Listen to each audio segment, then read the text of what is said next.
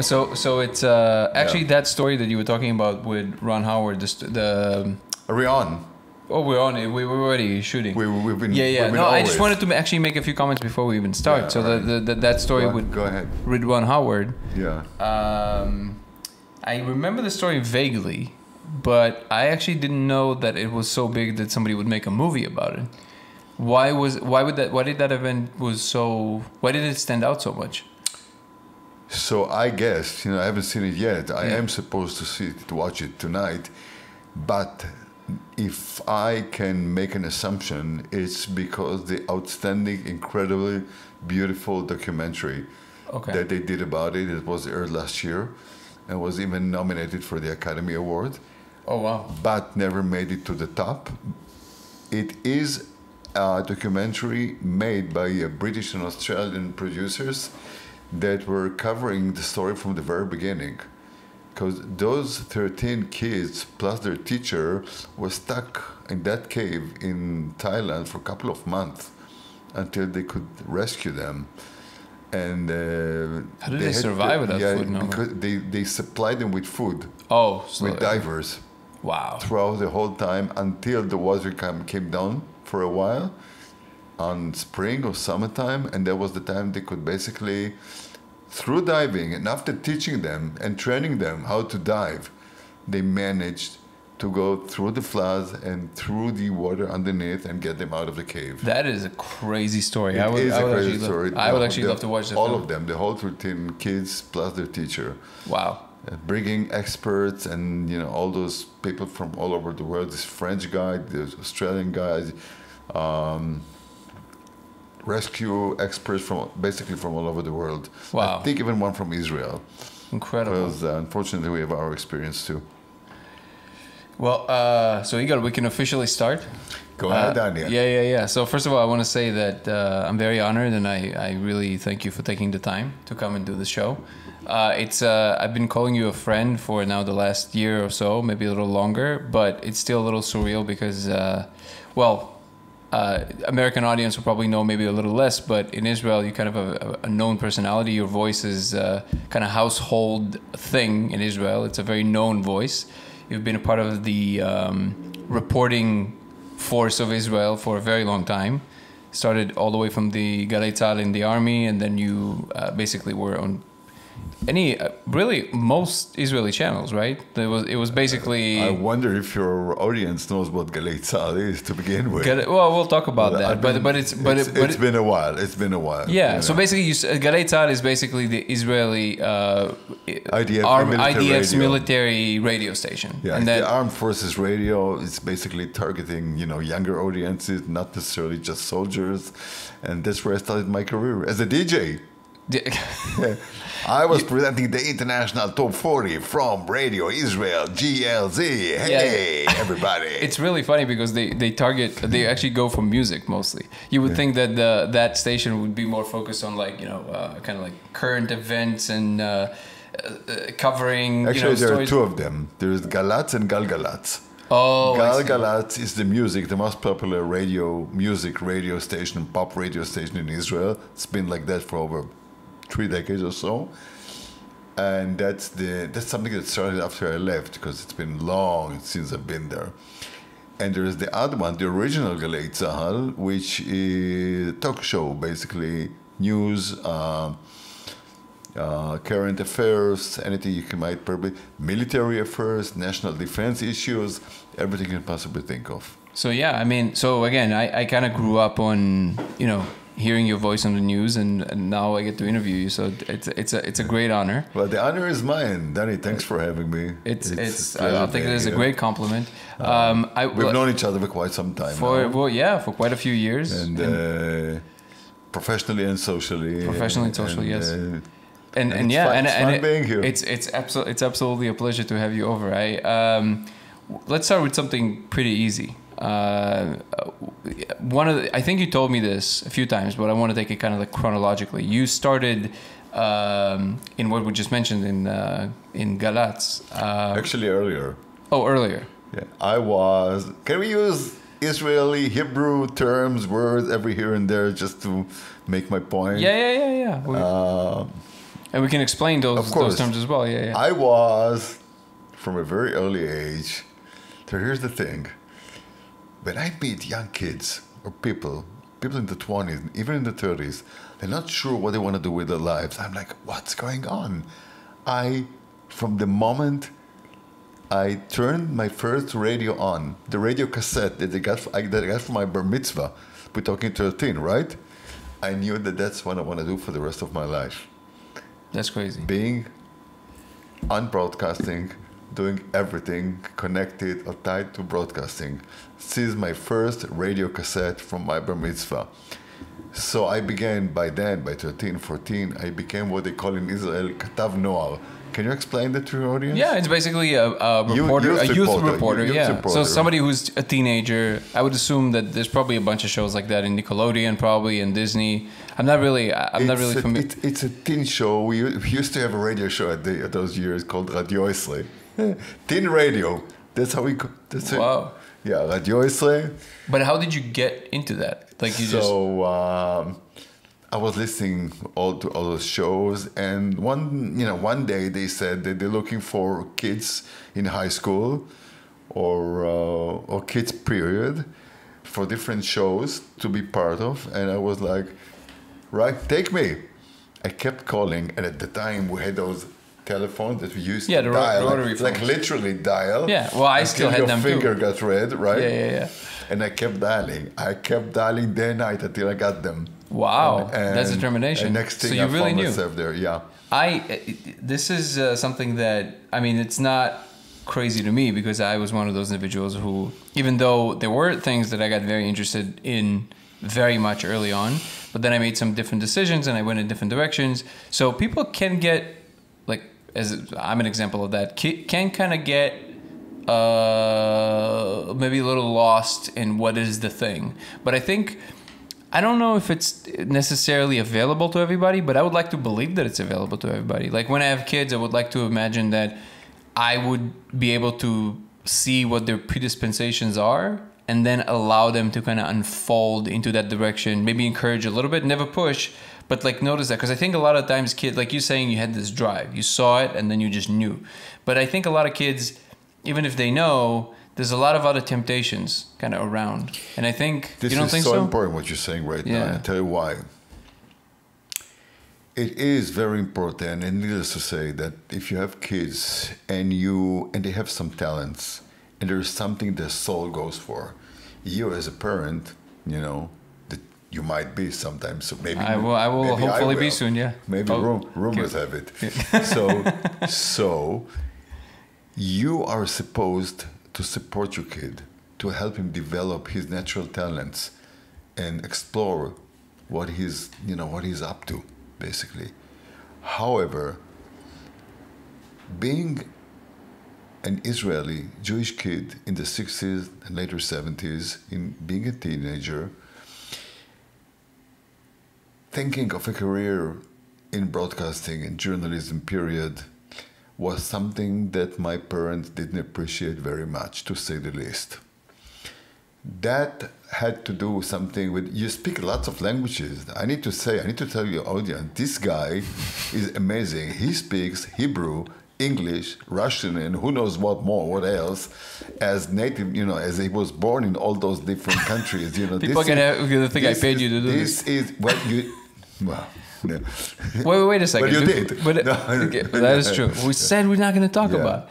No, wait a second. But my parents thought, to finish it. Sure. This is Luftgeschäft. Luftgeschäft, it's in Yiddish. It means air business. Air business means something floating, something flaky, something that doesn't really actually exist, something that has no future in it for you or for anyone surrounding you. So you better stop it and start thinking of a serious career. It's pretty common. But parents get afraid when their kids want to be an artist or a performer because it seems like it's so flimsy. When I presented the news on the Israeli radio for the first time, a neighbor told my mother, "Listen, I heard your son the other day in the news. He's really good. But what does he do for a living?" Serious. I really appreciate all your all the praises you bless me with, but like I mean, speaking 3 languages is not really something that I've achieved. It's because I was born in Russia. I grew up in Israel. 3 that I'm aware of. Yes. Maybe there are more. But actually, on your Wikipedia page, it says that you speak like what, 5 or 6? Listen, no, not at all. No? We both live in Los Angeles. Right. With your talent of languages, okay, this can be a 2-way conversation, right? Can I ask you also questions? You know? Yeah, of course. Yeah. Are these the only 3 languages that you speak? Yes. I would assume, knowing you and knowing the way, how fluent and how articulate you are in all those 3 languages, that you might know some Spanish, at least. Tiny bit. Like not enough to say I speak the language. Just because we live here. Kelsey does, actually. She does. Yeah. No, I mean, honestly, I try to learn, and it's something that unless I feel like if you're not immersed in the culture and in the language, I always say that you only speak the language when you speak the mannerisms of the language. So I think one of the reasons that I got pretty good at speaking Hebrew pretty fast when I got to Israel, and it took me a little bit longer to speak like American English, because there's certain, again, mannerisms in the language that are different than, let's say, speaking British or something. But I think that I like the little ceremonial moves that people do when they speak a different language. I like the body gestures, the stuff like that. So I'm very drawn towards the choice of words. The choice of words, yeah, but that's because I was reading quite a bit. Yeah, it's the basic mistake that everybody's doing. I mean, which is we are translating basically. Yeah, translating in a different language. Yeah, for different languages from our original. My original language will always be Hebrew. So, interesting. It's making all those comedians and making jokes of all those Israelis coming to America and making I don't want to tell nasty jokes now, but please, feel free. I don't know. So like I was, this guy that kept fucking on the door until somebody opened, because knocking and fucking is the same word in Hebrew. Oh, it's so interesting. Yeah, litfok, nachon. Yeah. Wait, but so this is something. I mean, first of all, I really appreciate the kind words, because again, someone who does what you do on the level that you do, when you compliment my ability to communicate in general, it's a big compliment. But yeah, I think it's mostly derived from my interest in the language as a whole, not just the spoken language, but the language as it's expressed through the mannerisms that people exert when they actually speak. Yeah. And I think that's the thing that makes it maybe stand out a little bit more. Right. But unfortunately, no, I speak only 3 languages. I'm trying to do Japanese right now. 3. That's it. But I English, Russian, and Hebrew. But I'm trying to do Japanese, which is very, very hard, and it's probably going to take me quite a few years. And Spanish, I think I can get a hang on, but unless I live in the place or speak to people who speak the language. This is so true. Or have the experience to practice. Yeah. When I was a kid, my family, who's from Germany, and the German Jews had a hard time learning Hebrew, so they kept speaking German at home. And my grandma, she spoke only German. Those yekes, the way we call them in Israel, they never actually got the Hebrew. I mean, this was very, very difficult. She was a Holocaust survivor? No. The Germans somehow ran away from Germany before the war. My mother's side is Hungarian.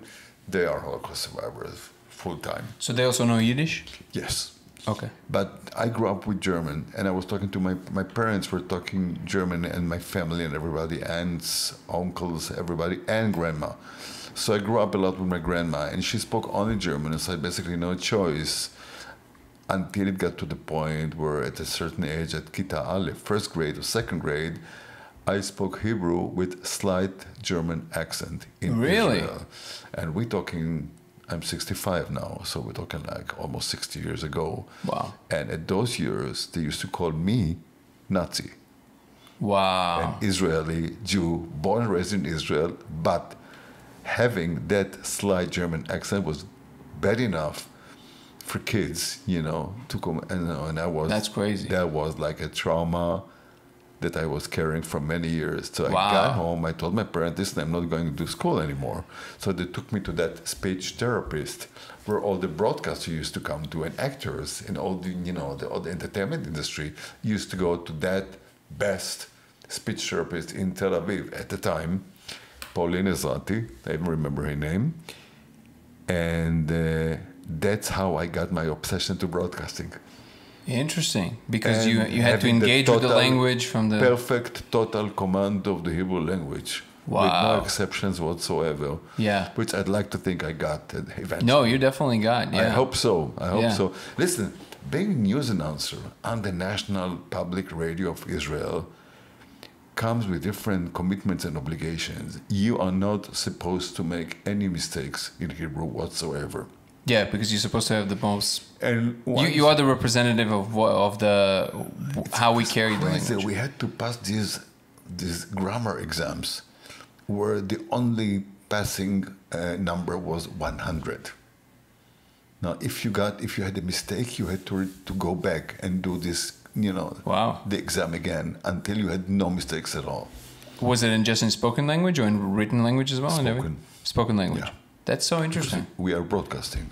Yeah, I didn't know. Yeah. Do you think that... Yeah, but does this exist if you write today? your own text, you suppose, of course, if you make grammar mistakes or changing different words or using false words or making different mistakes, they're correcting you. They're still correcting you, and you still need to go back. But you're supposed to write, speak, and the right pronunciation. And by pronunciation, that means names from the Bible that nobody actually knows how to actually pronounce. Names from the news, any news. Arab names, we keep saying them in the news. We keep mentioning those names all the time. Because if you're making those mistakes, you're making. And I was teaching journalism and broadcasting for many years in Israel, and I was telling my students, listen. This is a mistake that not you're doing, we're all doing. You know why? Because when you're changing somebody's name, it's not that you heard that name being pronounced that way.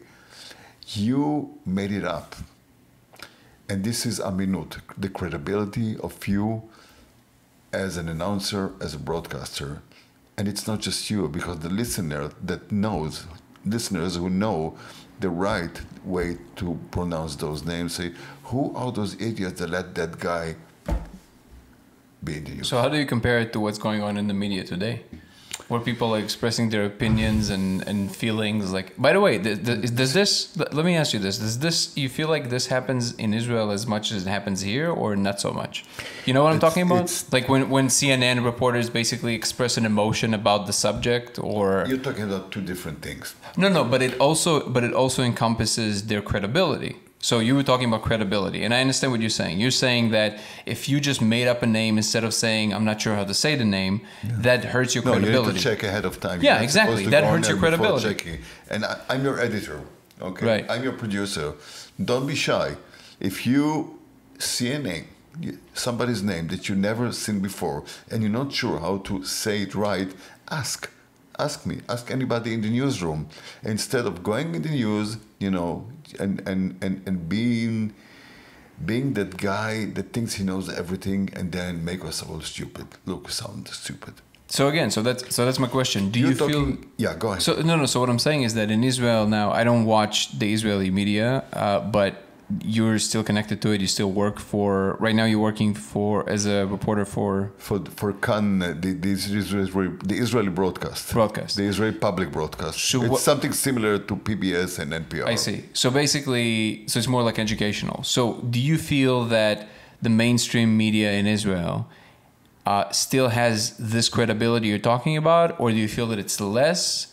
And then, do you feel that the American media has a lot more tilt now because they're trying to sell clicks? They're trying to sell basically, sensationalism, basically. It's a great question. Media, news broadcasting, talking of anything, both in the Israeli and American and worldwide media, has credibility problem today, nowadays. It has nothing to do with the right expression, with the right pronunciation of different names. If there's a war in Ukraine right now, right, you'll probably be more familiar than I am in how to pronounce right those names. Right. So is it Kherson or Kherson or Kherson or the hell knows how to pronounce it?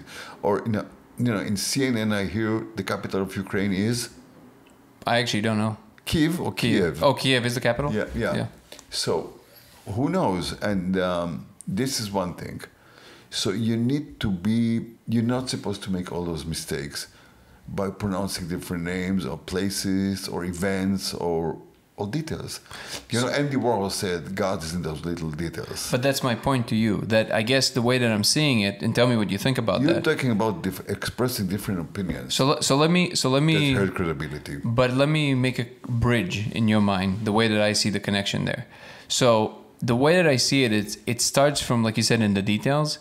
It starts from the attitude you carry into your job. So if you are doing, if you have this general habit or rule in the station or, you know, wherever you work, that you're putting so much emphasis on even the right pronunciation, I feel like that attitude must carry itself into things like never say something even that is you think is generally true. Say things that you're sure about, and if you're not sure about, you have to express the fact that you're not sure about it. And I feel like that attitude, it comes from the same place. So even though this is just about pronunciation, and this is about like voicing something that might not even be true, and it seems like completely two different things, I feel that the attitude that leads to being flimsy here is the same attitude that makes you flimsy here. Like you loosen the screws, basically. So that's the connection that I'm seeing there. Thank you for making those remarks, because accuracy and being accurate about what you're talking about, this is a different story. This is something so crucial and so important, because you need to have reliable sources. You can't make it up. And it depends whom you rely on. So here's the thing. We have this January 6th commission. This is the biggest story in the States now for the past couple of months now. So the biggest political story, other than, you know, the pandemic or everything, or the economy, the recession. So, what do you make of it? If you're a Democrat, you think that Trump was the biggest disaster ever. If you're a Republican, you think that this is the Biden is the biggest. An attempt. No, Biden. Nobody thinks Biden is the biggest. Republicans believe that this is a political attempt to change the results of a democratic choice, an election, because Trump still has lots of supporters. Was he to blame in January 6th, you know, Congress story or not? Was he responsible for that? Depends whom you're asking. It's a question of political approach, opinion, attitude. Depends who you're coming from. Depends what you choose basically to believe in. And that leads us to something that Trump himself invented, which is fake news. Do you think Trump invented it? Yes, he was the first one to use this term. Really? Yeah. He was the first one, right in the first year of his service in the White House. He used to scream and shout, and the reporters who didn't. Reporters who asked all those different questions they didn't like. You have fake news, CNN mostly. It was like personal. He had this thing against CNN and maybe New York Times and all the liberal media, the Washington Post, the LA Times, maybe, and of course the three big networks, not to mention MSNBC. So the majority of the media. What he calls the liberal media. Which is the majority of the media. I mean, what do you have? Fox News on the right? That's it. So now you are being biased. I mean, this is... No. Wait a second. You don't think that's true? You don't feel like there's an actual lean there? I'm not sure. Yeah. I'm not sure. Yeah. You are sure. I'm not sure. Oh no, I'm just saying. I'm just saying. You just called it the liberal media. Yeah. So I'm saying that that's everything you mentioned just now is the majority of the media. The majority that you and me watch. But can you name any other ones that are not leaning? Yes. Yeah, okay. You just mentioned Fox News. But that's it. The Washington Reporter. There are all kinds of right-wing, all those radio hosts. You know, the guy who just died recently. What's his name? Forgot his name. You know, who just died? One of the like podcaster or something. Yeah, radio host. Host. He was very, very extreme right-wing. Interesting. Yeah. Let me get it. Glenn Beck? No. Glenn Beck is alive. Glenn Beck is also very, very hardcore right wing. Oh yeah, for sure. Like, but we're talking about like news outlets, right? He died of this illness a couple of months ago. There are more people listening to all those right wing columnists and radio hosts. So you were talking about Rush Limbaugh, right? And the guy you who have died? all those channels. If you just keep zapping on your smart TV, you're gonna find all those channels that we and me probably are not aware of, but everybody's watching them. Right wing, conservative, semi-religious channels. Rush Limbaugh, just to mention it. Glenn Beck, you just mentioned him. Yeah. There is this girl that I used to like very much. This woman, she's been doing a great job ever since, and she is now Megyn Kelly. Megyn Kelly. Yeah, I think wonderful. Megyn Kelly is amazing. She is amazing. Yeah. Well, she's very beautiful and she is very articulate. Yeah, but she's also very she holds people's feet to the point. Exactly. Yes. Yeah. But also, I feel like she's maybe when she was in the Fox News, she had to be to some extent, biased because that they do have this bias kind of leaning towards right. I don't think it's a secret. But you can see that even when she was there, she was still way more balanced than a lot of people in the network. And now, the bottom line is, and besides, I think the best, the guy with the best rating in the United States nowadays is that guy from Fox News, Carson Tucker. Oh, really? Yeah. Oh, but he's by himself, right? He's not Yeah, on he's Fox by News. himself, and there are all those other Laura. Isn't it Joe Rogan? Ingram. Who? What would you say? Joe Rogan? Isn't he the number Joe one? Rogan. Joe Rogan is a radio host. Podcast host, yeah. Oh, so he's not on TV. No, it's visual though. Yeah, it's visual. Yeah, but I think Carson Tucker is he's got the most rating nowadays. Interesting. Yeah, okay. Yeah. So as far as like in the news world, the people who try to bring Joe Rogan is big on Spotify.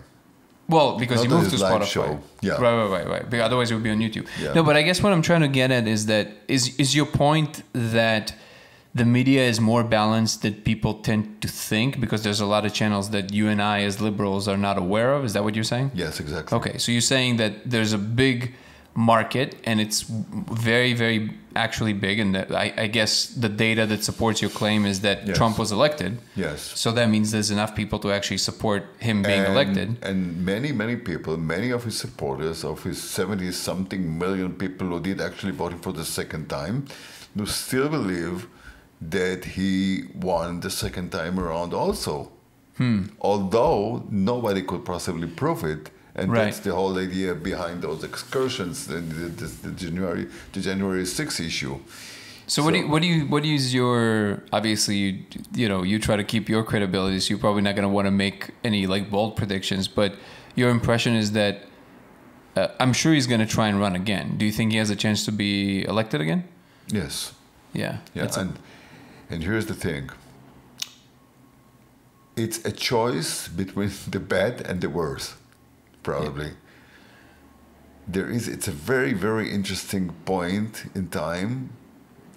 We are in the mid of 2022. We have midterm elections coming up by November. And right after that, we're going to see, by the way, on my way here, I just got the word that Joe Biden got the COVID again for the second time in a couple of weeks. Wait, what? It's something he tests again positive for COVID. Huh. Well, I personally think we might. I don't know if we're going to disagree on this, but this is an old guy. That's what I'm saying. He has a problem, this guy. It's difficult. It's not very pleasant watching him right now. No, I think he's done. I think his age, whether we agree or not, if he has like an extra condition, dementia, whatever. But I think that even without that, I think he's just too old. I think at this point, it's just his condition. He's not fit to be a president anymore. He's 79, 80. There are people in his age who are capable of doing everything. But not him. It's probably not him. It's sometimes embarrassing to see how insecure he feels now talking in public and everybody around him. You can see the stress on the face of his aides and stuff when he's going to when he starts talking like just like that to reporters, making all those mistakes, mumbling, making all those remarks. Then, so wait. So it's him, and it's Trump. It's not the Trump a young kid. He is a person of age also. How old is he? 77. He should be approaching 80. Yeah? 76. So we're not talking about two kids. These are two old guys, but it's a very complex situation where what are you going to do? You're going to overthrow President Biden and put who? Kamala Harris? Who do you have in there? That's the problem, yeah. In the Democratic Party. And again, what do you think? If you have a leader that everybody believes, that everybody loves, who is as charismatic as hell, and everybody supports in the Republican side, what are you going to do about him? Replace him and then put who? No, I think Trump is definitely going to be the choice for the right. DeSantis, Mike Pence, what are you going to do? No, he's going to run through them like a bull. I think exactly, like he did the previous times. The two previous times that he made it through. And I mean, the Clintons are gone now. It's not going to be them, Hillary. And that basically there is nothing. I do believe that the Donald is coming back. Yeah. I'm not sure if it's that bad.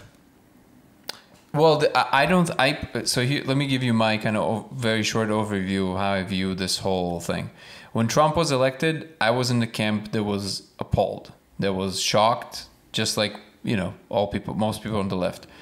But then as time went by, I don't know if it's because I started getting into there's something very interesting happens when you get slightly older. You start becoming not more conservative, but you have more appreciation for things that are effective versus things that you just know they might be the right vision, but you have to also look at what's possible right now. And that's kind of like, I guess you can call it conservative, but it's more just effective, right? Because you've been around the block, you start to understand that certain things, like for example, what Bernie Sanders wanted to do. I would want to be with Bernie Sanders all the way, which is, I think, absolutely. Take care of the people who can't take care of themselves, like all that stuff, right? Such a liberal. No, but what I'm saying is that as I started getting into the middle of my 30s and later, I all of a sudden started realizing, okay, but that's not, if you look at the political situation right now, that's not realistic. And the way you're trying to approach these things, it's not going to happen the way you're trying to go about it, because you still have to take into account that there's an opposition. There's like a lot of things that are happening. So my point is that I started all of a sudden this confusion that I had about Trump being elected and everything started subsiding, and it was replaced by, even though I still find the person obnoxious, I wasn't appalled as much anymore. I was like, well, the world is not falling apart. The economy doesn't look that crazy bad. So with all due respect, you have to approach the situation for what it is. So and even without respect. Even without respect. His personal style. Listen, this is the guy. This is what you see is what you get. That's what you say in America, right?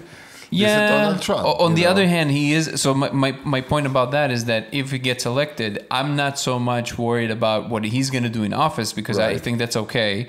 What I'm worried about, or I'm interested to see, is how it's going to influence the social tapestry. What's going to happen to the division again? Like, is it going to get crazy again? Is it going to get like this crazy division between the right and the left that is just like exacerbated by this, figure in power?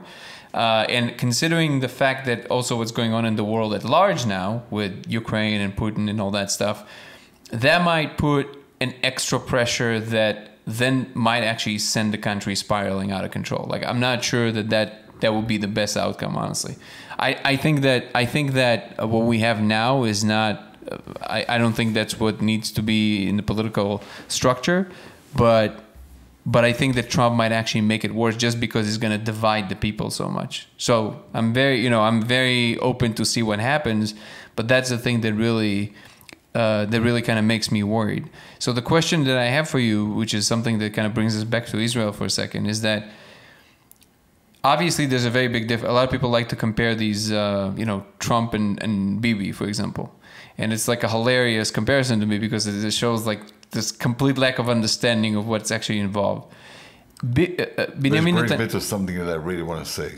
Sure, great. About the political scene and arena of both the United States and Israel, and the comparison you're just starting to make. Great. So let's talk about that. Okay, let me make, this is my take. Okay. As an Israeli journalist that's been around for quite some time, that did his degree in communication right here in Los Angeles 3 decades ago.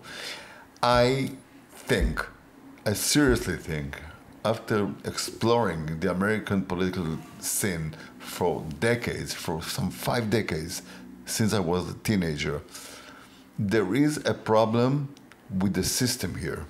In America. And in Israel. Both systems do not work. So here's the reason why. When you say, you were telling me about how you were feeling when Trump was first elected back in 2016 over Hillary Clinton. But here's the thing. There is no way in any other democracy that I'm aware of, that I know of, that he could have won those elections. She won the popular vote by 2.8 million votes. I mean, what does it mean? I mean, the system here, the Electoral College, is a system that, in my opinion, with all the respect, and I don't, it's not me, I'm not going to tell the American public who's going to listen to me anyway, but this is something that does not work.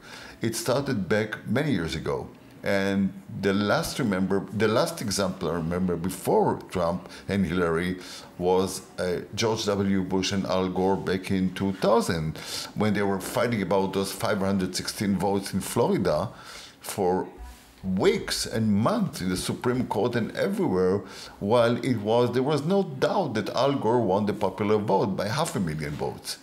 So now we have a situation where Hillary Clinton won by 2.8 million votes.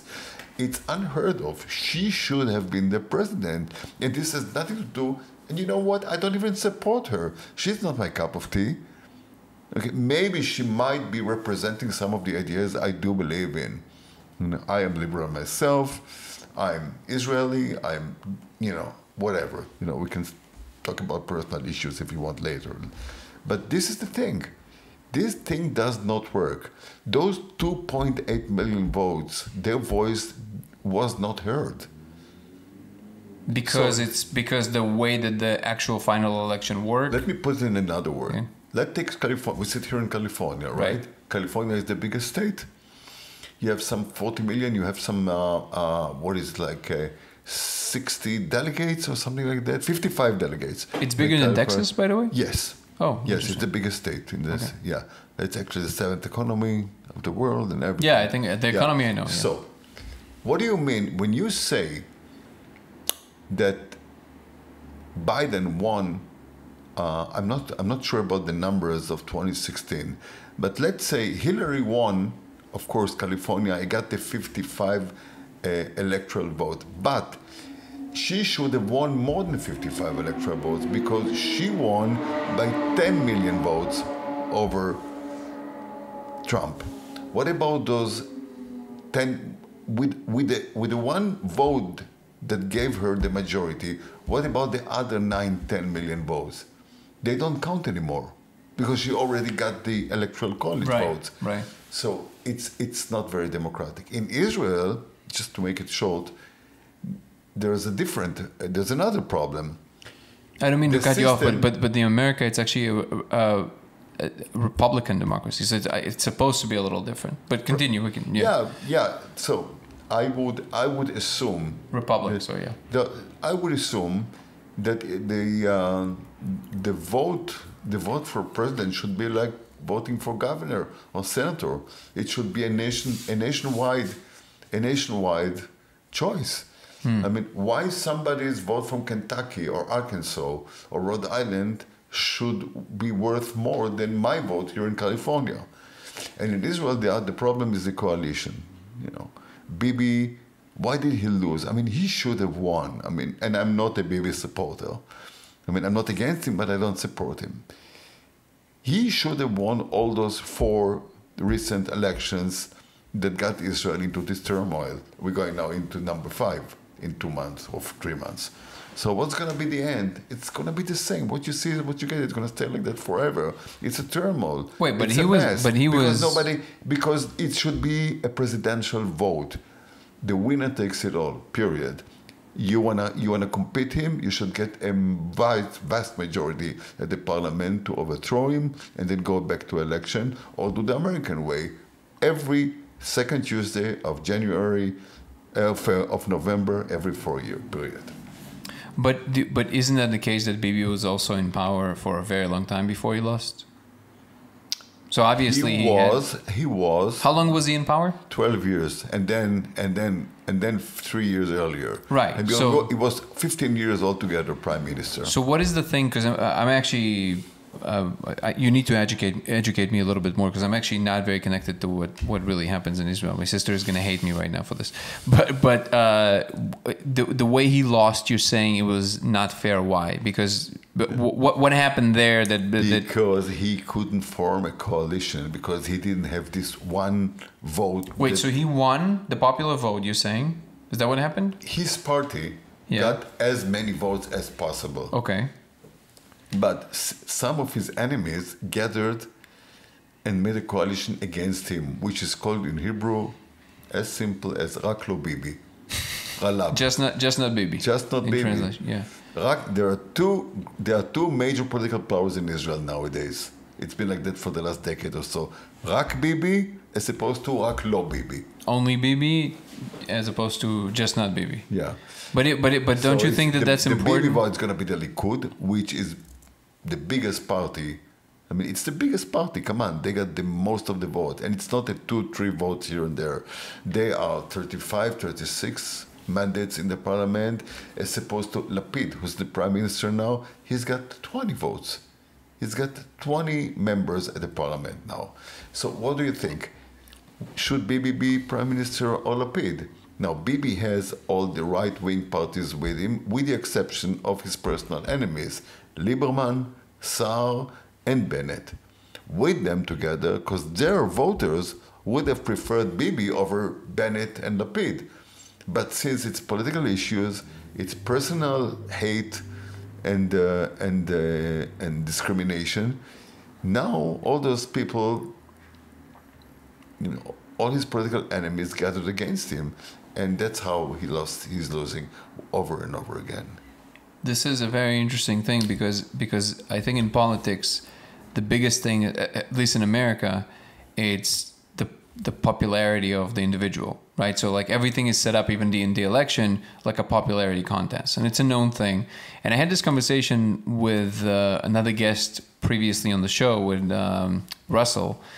He has nothing to do with politics directly, but he's a very interesting guy. And one of the things he said in the interview is that he thinks that it might be okay with him that it is a popularity contest, because in the end of the day, you have the system, the way it's set up to operate, but then you have an individual that's supposed to basically represent the image that people believe in, and that's really the job of the president. Now, we think of the president as like, well, he has to make very difficult choices and all of that, but he said, the way that I see it, I don't see anything wrong with the fact that that individual just represents what most of the country wants to see in power. Right. So people feel like somebody is up there that they trust. And he, even though he does make a lot of the hard decisions, a lot of people help him to get to those decisions. So in the end of the day, the office wins, and it doesn't really matter who the individual is, as long as that individual is who the most of the country picked. So I'm saying all of that because and there's a great example for what you're just saying, which is the election in France. There's one guy against the other guy. Okay. And if there are multiple candidates, the two that get to the point where they get the first round, the two at the top, they go for a second round, no matter how much they got. Got it. Okay. Unless somebody gets 40% and up. So those two, and then it's 50-50. I mean, that's how they win. And then they fight in a cage. Yeah, it's a French presidential, 2 rounds. It's usually 2 rounds. But I'm saying this to the effect of, so what happened in Israel just now, right? If the fact that there was this movement even that had this attitude of like just not Bibi, doesn't it say something about Bibi? Like the fact that he was there for 12 years and then there was a whole movement of people saying, okay, no more, we can't take this anymore. And maybe he just learned how to play the political game so well than everybody else that he manipulated the system in such a way that he would always win. Let me ask you. Sure. I'm asking because I don't know. I have a question for you. Sure. In return. Sure. Why American presidents should be elected only for 2 terms? Let's say you don't think that's a good thing? Let's say, who were the last 2 terms president? Obama. Obama, and before Obama, Bush. And before Bush, Clinton. Let's say Clinton was 2 terms? Let's say I like Bill Clinton. Let's say I like George W. Bush. Why shouldn't I elect him for the 3rd term?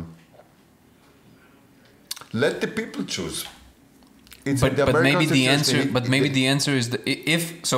My question was a genuine question. I wasn't trying to suggest that it is true. I'm asking you genuinely. Because you don't think that Bibi was prime minister for 12 or 15 years before. No, I'm asking something very specific. Why not? So let me rephrase the question. I'm sure you saw you've been in the Israeli concoction of political world for a very long time. I'm sure you know what I'm talking about when I'm talking about that lecture when Bibi was young and he was giving this lecture. I think it was a little bit after. Yeah, exactly. And you can see how he holds everybody by the balls, right? This individual is unique. Like he could speak like not a lot of people in this world can speak, right? Now, if that is the kind of individual who can basically wrap everybody around their little pinky and make them believe whatever they want people to believe, but in action, when they are in power, they are doing something very different, then that would be the answer. I'm not saying that is the case. I'm saying, but if this would be the case, then that would be the answer of why it's better to only have a limited amount of terms. Maybe not 2, maybe 3, but there should be a limit because after a certain amount of time, that individual, or at least they need to be able to take a break. Like we need a break from that individual. In Russia, for example, Putin could be elected only for 2 terms. Yeah, but Putin, that's a bad example because in Russia, that's not. He put Medvedev and then he got back. Yeah, but Putin is like Putin is a king. Like he's an actual, like it's almost like a monarch, right? And Putin is not the same as Russia is really a different situation. But I'm saying that in Israel, it's supposed to be a democracy, right? So what I'm saying is that it's not that I have strong opinions about Bibi because I don't even live there, but I can totally see how if there's such a strong push against an individual, maybe it's a good idea that the system would include some clause that says that, okay, you're really good at what you do, either playing the political game or you're really good at actually doing the job, whatever the case may be. Here's 9 years, here's 8 years, here's whatever. Then you have to take a break for a couple of years or 3 years. And then we'll see. If things change for the worst, no problem. Come back and do it. If things change for the best, hey, guess what? Maybe you were wrapping all of us under your little pinky and you're just a really good talker. And now we all believe a pie in the sky, but you're doing something completely different. So I can totally see how this would not necessarily be a bad idea. This is my answer to you. Like why having limited terms in government? And why having the electoral college system? Getting back to the first idea I made. Well, wait, what is the connection you're making there? Because the electoral college... The idea there is the size of the state, the amount of people in the state, right? Canceling, yeah. But okay. why is that? But doesn't it make sense? No, not to me. No. Oh. So why... If in California you have 40 million citizens, yeah, why their voice should be heard? Why their voice should be heard? Yeah, their voice should be heard. That's the idea that I was trying to make earlier. And this has nothing to do with the length of the term of the ruling of the man in power.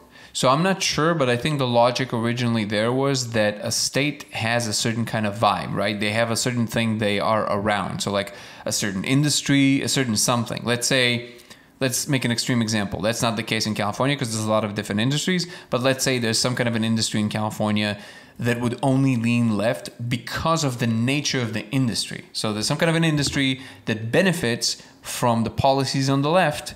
And because it's the biggest economy, so the incentive is economical, they would always vote left. And because there's so many people in California, then you're skewing the results because all these people are voting left, not because of the individual, but because of the policies on the left. So I think the Electoral College came into correct for something like that. Basically.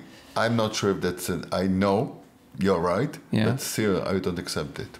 Okay, but what is the reason you think that it would actually still be better? That's the first problem, and the second problem is the two-term system of a ruling president. Why a senator?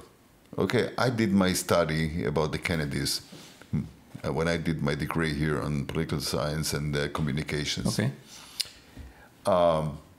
President Kennedy, of course, was assassinated after 3 years, but his younger brother, Edward Kennedy, served in the U.S. Senate for 47 years until the day he died.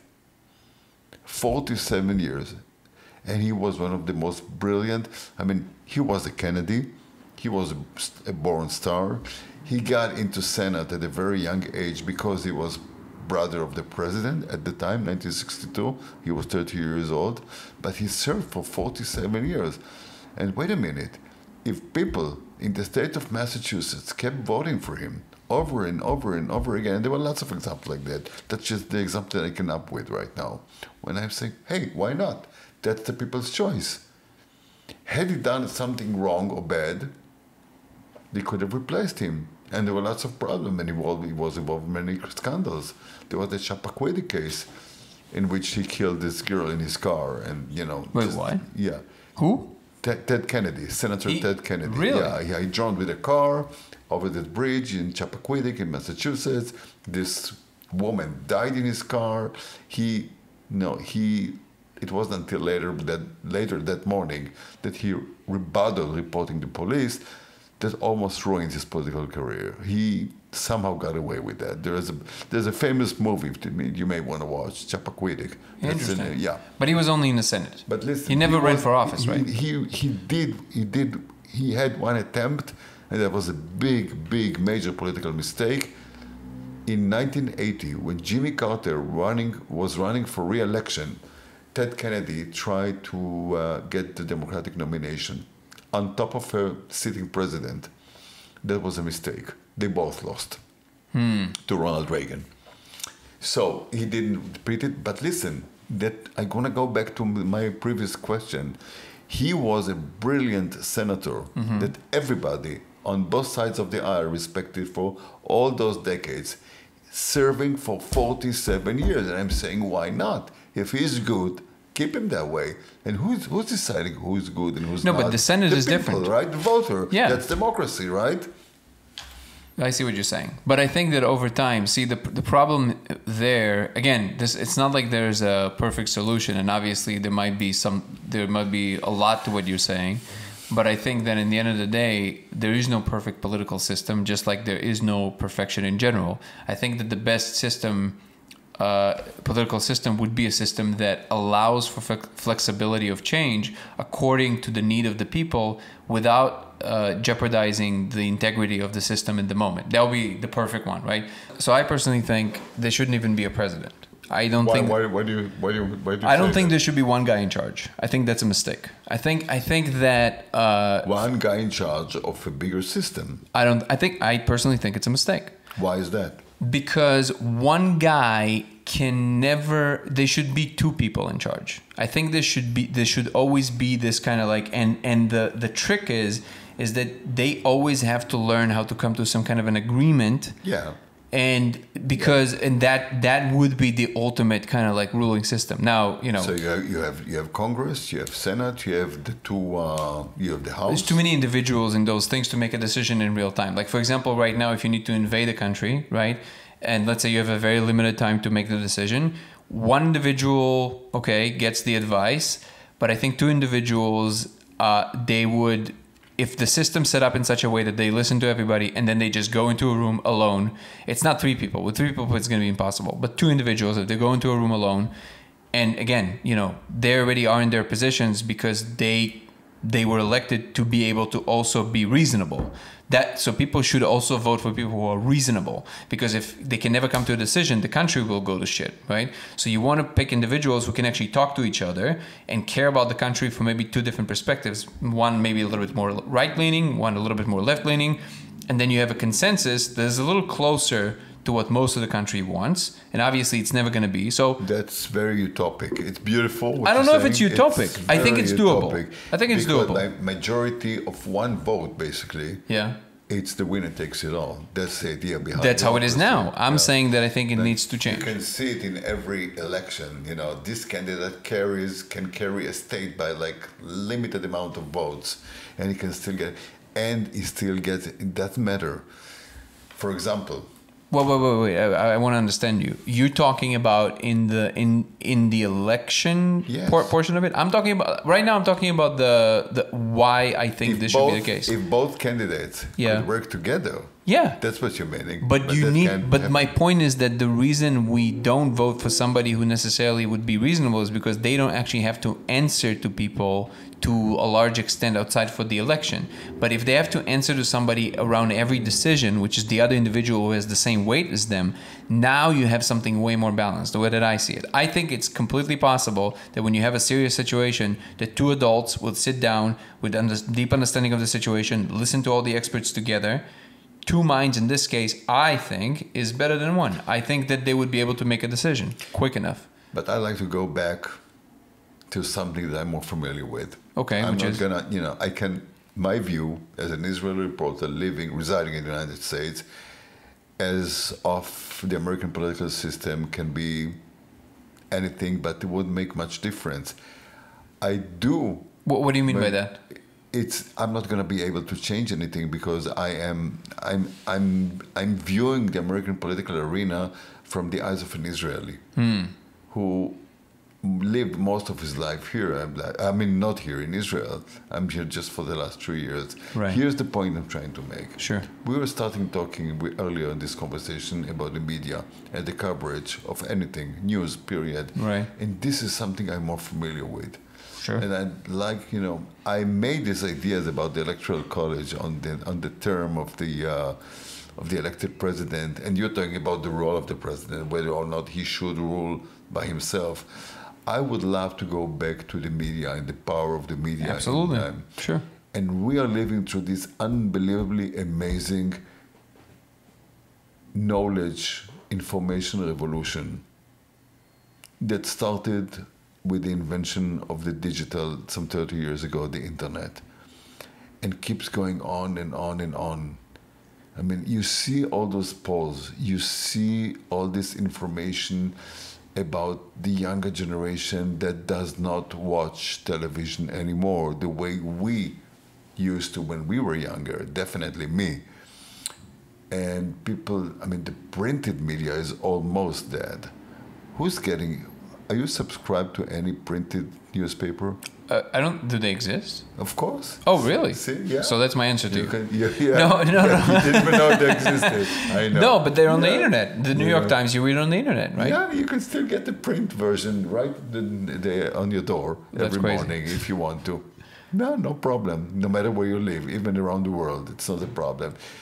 And my question is, where do we go from here? That's the biggest question. That's the biggest question that I keep thinking a lot of. Because where does this end, basically, this craziness? You see the old-fashioned media struggling to survive in the arena of all the social media, gaining power from day to day. So it might be Twitter, it might be TikTok, it might be Facebook, of course. News on TikTok, that would be amazing. Yeah. You already have it. Really? Yeah, of course. What do you mean? Yeah, you have news you have this quick news, and you know where people get the news from? You know, from social networks, like WhatsApp. That I know. You join all those groups, and what you see. Telegram. Yeah, exactly. That's where you get your information from. And you don't know how I know it? Because they ask kids. How do you know? I saw it on TikTok. I saw it on WhatsApp. Interesting.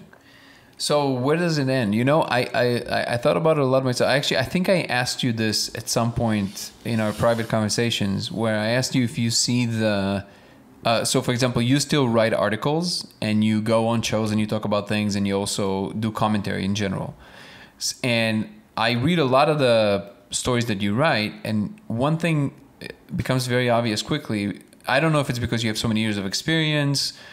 Or just because you already have a certain gravitas, a certain impact on people because they know who you are, and your audience is the people that already know who you are and they would consume what you would write. But even as somebody who's just reading it from the most objective way that I can, it's interesting, but also it's not hyperbolic. Like you write in a way that is loyal to the facts, even though you inject, you know, like some. To think so. You do inject some zings and you know, you do inject some personal opinions here and there, but it's very classy. Like there's I'd like to believe that I'm sticking to the facts. That's very important. We just mentioned. Yes, but what I'm saying is that I'm trying to distinguish this from what's going on in the media now, which I can totally understand the model because they have to compete, like you said, with all the social media, which is based on sensationalism and on hyperbole and a lot of drama. So if you don't do something along those lines, you simply lose eyes. You lose, people won't be interested. So you have to be hyperbolic. You have to skew the facts, or you have to say things in a way that way more colorful than the actual thing is, right? But somehow you manage to keep loyal to the facts, but also keep it interesting. Not totally. Not totally 100%. What? Still people who prefer the old way media. So that's what I'm saying. Maybe, but for me, as a reader who don't necessarily identify as any of that, right? I still find it interesting, and I wonder if it's just because, I don't know, maybe I'm still maybe I belong to the old generation already at this point, but maybe the younger kids are not interested in that. But I wonder if there's a way for reporters to still make the point like the old way, like make the point for what it is, but not make it boring.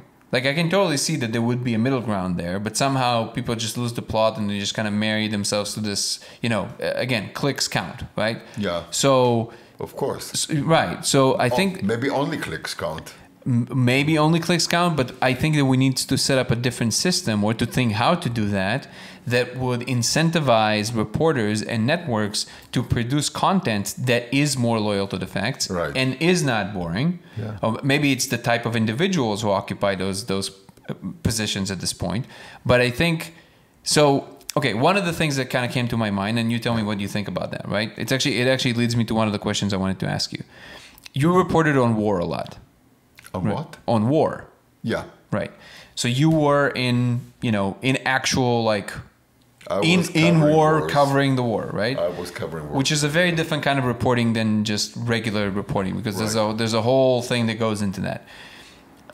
Actually, the question that I wanted to ask you were a little bit more personal on the level of, like, do you feel that those kind of reporting jobs changed your perception, of humans in general? But I guess this connects us nicely to what we're talking about now. I feel that when you have certain stakes of human affairs that you report on, then the things that are more fluff, the things that are more like, just hyperbole for no reason, becomes unthinkable. Because if you're there when you see carnage and you're reporting on this and you see, like, people suffering on that level, then going back and making a story that belongs more in a tabloid than on a news network doesn't make any sense. It's almost like there's so much crazy shit going on. Why would I then amplify this thing that doesn't even matter, seems to be, right? So the question... Your eyes. It does matter in your eyes. Well, no. It does matter in somebody else's eyes. Because they never saw something on a level of impact then that is more than that. You and me can be on the same time, on the same place, regardless if it's a war or not. Okay. We can see two different things. Sure. And report, and that's what actually happens. All the time. So here is the thing. Yeah. Living in the United States nowadays, watching, let's say, the two major networks that I'm familiar with, CNN versus Fox News.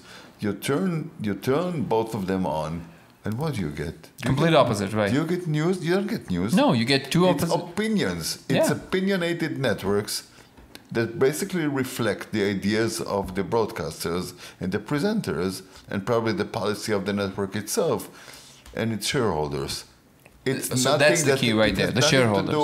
It's nothing that has nothing to do with and the public also.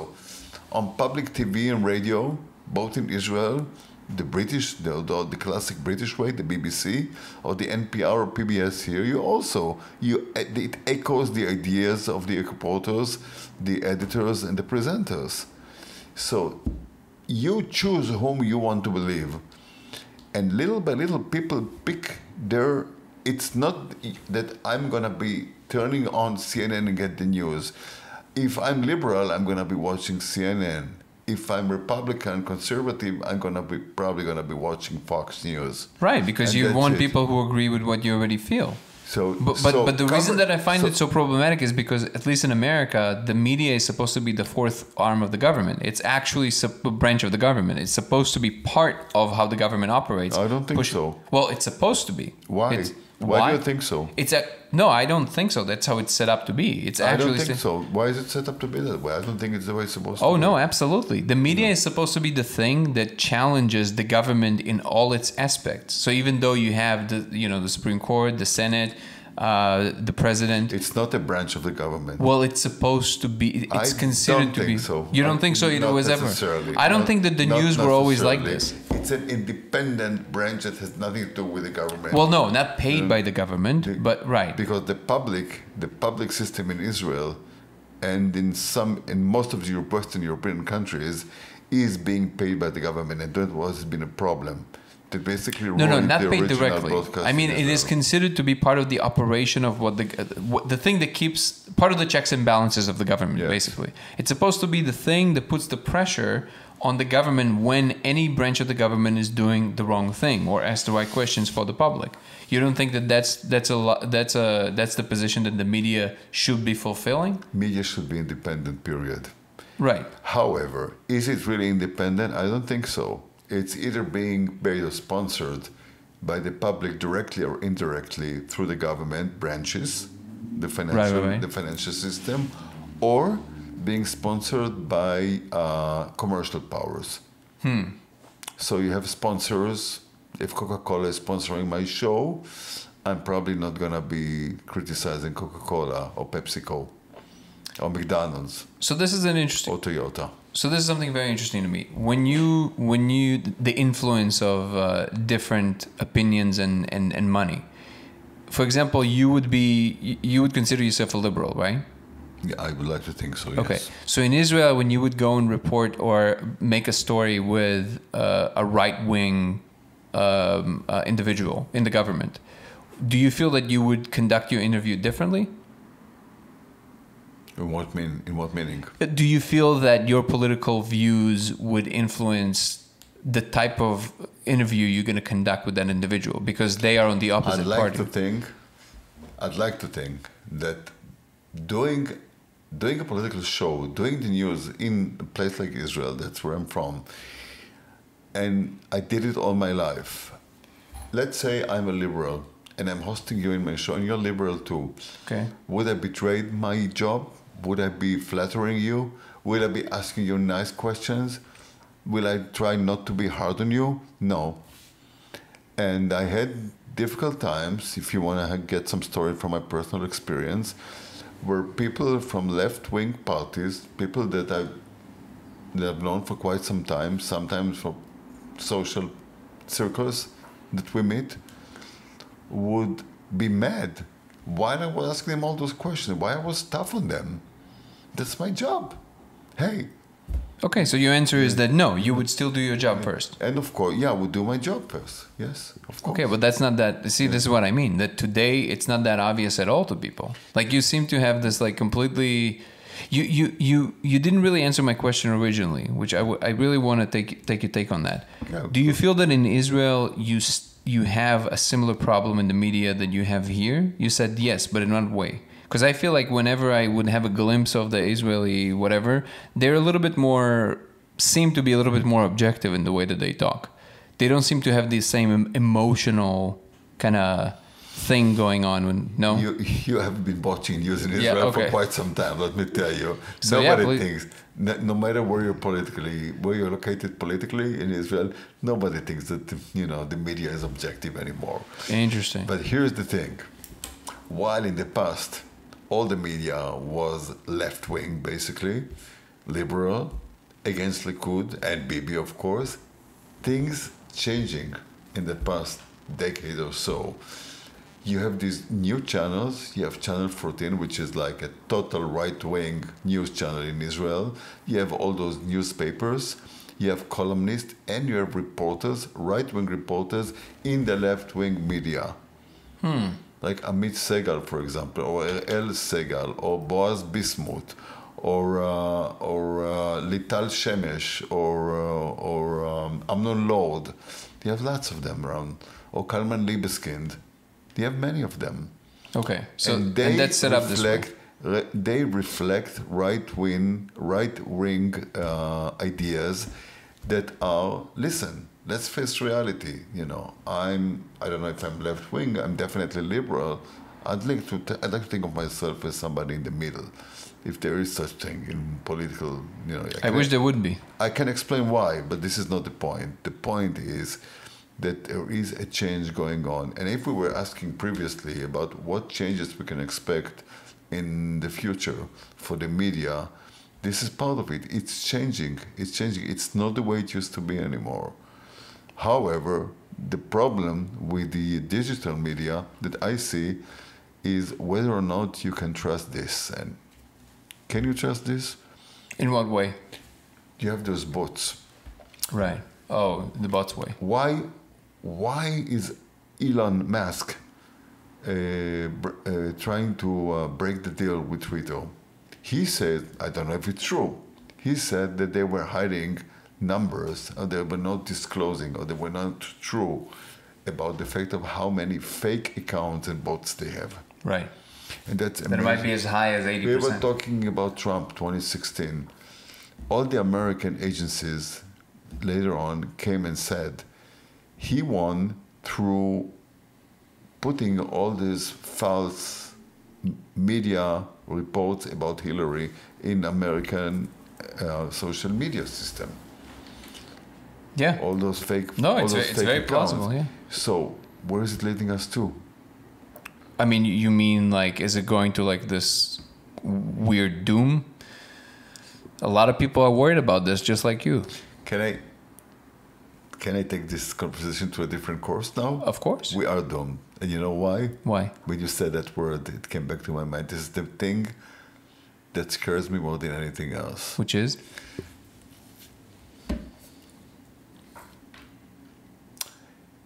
There's a famous saying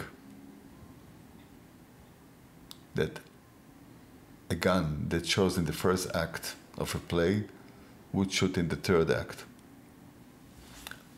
Here is the gun, the nuclear power of the world. There are some 11,000 nuclear, hydrogen, and mass destruction bombs around the world, mostly in Russia and the US. Some in France, UK, Israel, so they say. India. What do you mean, so they say? No, it's pretty open, isn't it? Israel never admitted. So. Really? Yeah, Israel. I did not know that. Israel never, ever admitted. That is interesting. It's okay. They keep it this way. We never said yes. I did not know that. No. So Israel is not officially. Shimon Peres. Yeah. Who was the most clever guy ever in Israeli politics. He was asked one time, Mr. Peres, how many, does Israel actually have nuclear bombs? So you know what his answer was? It doesn't matter. He spoke like that with a Polish fake accent. He said, it doesn't matter what Israel has or does not have. It matters what people think they have. Wow. So back to the point. Interesting, yeah. We're living in the nuclear age. You came from the Soviet Union. I live in Israel. We all know what the Cold War used to be. And the threat of a nuclear war between the East and West. So I never believed that in 2022 I would hear Russian and American officials threatening each other a nuclear war. And guess what? I woke up yesterday and there's a new player that we haven't mentioned yet, China. I thought North Korea. Threatening the US in a war if Nancy Pelosi goes to visit Taiwan next week. Really? Yes. Wait, just because a political individual... just because there's an issue with Taiwan. That right, but in this point, like, just because now we're going to send an individual that they threatening with nuclear war? No, they never said nuclear war, but it's the war of words behind the actual war. It's a diplomatic war where when you say all cards are on the table and you know what the cards are, you're familiar with what power China or Russia or the US, what actually stands behind those words, you are afraid that something might happen. So here's the thing. The world had nuclear power since 1945. USA used this power to finish the war with Japan. We know all the history. We know we're not going to get into that right now because you can debate about that too. We are now in 2022, and that's the most important part of our conversation, my dear friend Danny. It's not where the media is taking us, and it's not whether or not the Electoral College is going to make the difference in American presidential elections. It's whether or not, or should I say when, there will be a nuclear war in this world again. So you're sure that... I'd like to think I'm wrong, but I'm afraid there will be one. So first, just to offer a small correction, which is it wasn't a nuclear war before, it was a nuclear attack, which is very different than a nuclear war, and thank God it wasn't a nuclear war. It's not, again, we're not going to debate... a war. America used nuclear power in order to finish the war with Japan. Yeah, so you hope that there will never be a move like that again, but you're saying that from what you're saying, you don't see any other way right now. You took it to the extreme. So it sounds like you're convinced. I'd like to make my point as follows. I am afraid that someday somebody will do something that we all gonna regret if we're gonna stay long enough to be able to regret. Right. Because there is so much hatred in this world. There's so much animosity between different powers that have gathered so much destruction power in their arms. And that's not just nuclear power. It's even the cyber power that people can use, that the different nations use. Which can be even more dangerous. As we speak. Yeah. So I wish I'm wrong, but I'm afraid that there will come a day where either a sovereign country, a nation, or a terrorist power like ISIS or Hezbollah or Al-Qaeda will acquire the ability to hold nuclear power and use it in a very different, in many different ways. Because if you have the Korean guy from Pyongyang, threatening, he's literally threatening, I just read it the other day, threatening the US again in using his nuclear power against the United States in the way he might find appropriate, that, what's gonna be next? Yeah, the second the first trigger is pulled and kind of like all bets are off, especially... I'm afraid that there is so much nuclear destructive power, weapons of mass destruction. The reason America invaded Iraq back in 2003. There is so much power in this world that someday somebody will make the mistake of using it. And of course, there's going to be the next move, the second strike. Why Israel needs all those submarines? Why the US have these strategic submarines? Because even if somebody, and the hell knows who, either Korea or Russia or China, destroys the United States totally, completely, there are enough submarines deep in the oceans, in both oceans, to destroy the rest of the world. Oh yeah, you don't need that many. I'm sorry that I hear. I sound apocalyptic. I know. I'm aware. I know exactly what I'm saying. I'm just trying to put in words some of my nightmare thoughts. Sure. So with my experience that you kept mentioning. Absolutely, and I take your opinion very in high regard in that sense. So first, I believe that the number in order to actually make life on the planet unlivable is very, very small. I think it's like 20 or 11,000 nuclear bombs. Well, you don't need Danny those. Goler, my friend. No, but 11,000 nuclear bombs. Why? Who needs them? Why are there so many nuclear bombs? Well, those are questions that we can ask all day long. I think that the point is, like you're saying, is like looking forward. Again, you need no more than 20 or 30 of them to detonate to make life on this planet uninhabitable. Well, the magnitude with the power of the most developed one, even less. So to that, first of all, I do share your concern to some extent, but I think that for me personally, because it's so big and there's so little that I can do about that, well, basically there's nothing I can do about that, right? All I can do is just live my life as if this is not a thing that will happen. So I would want to do things in this world that will create a better world. And if it happens, I mean, that would be horrific, obviously. But I would like to believe that with all the hatred that and animosity that you're mentioning, I would like to believe that there's also the other component that is growing exponentially, which is the connective element, which the internet has its bad qualities, but the internet also has this capacity to connect people from all over the world and see each other as more human and not as less human. And that it has also been the case in other trends. Now, which one of those will win in the end? Only time will tell. I am, just like you, very concerned about the specifics of what's going on right now with Putin, because if you push a guy that feels like he has nothing to lose, this is a point that Jordan Peterson recently made, which is that people say we want Putin to lose. And then he said, well, what do you think this will look like? Do you think Putin will just fold up and die? No, if Putin will lose, we all lose with him, because if he gets to a point where he feels like that's it for him, there's nothing that stops him from doing that, right? And at that point, that's it. Then it's exactly what you're saying. All hell will break loose. And then there is one more thing. Thanks for mentioning Putin again, because there is this margin of error. What would be the margin of error?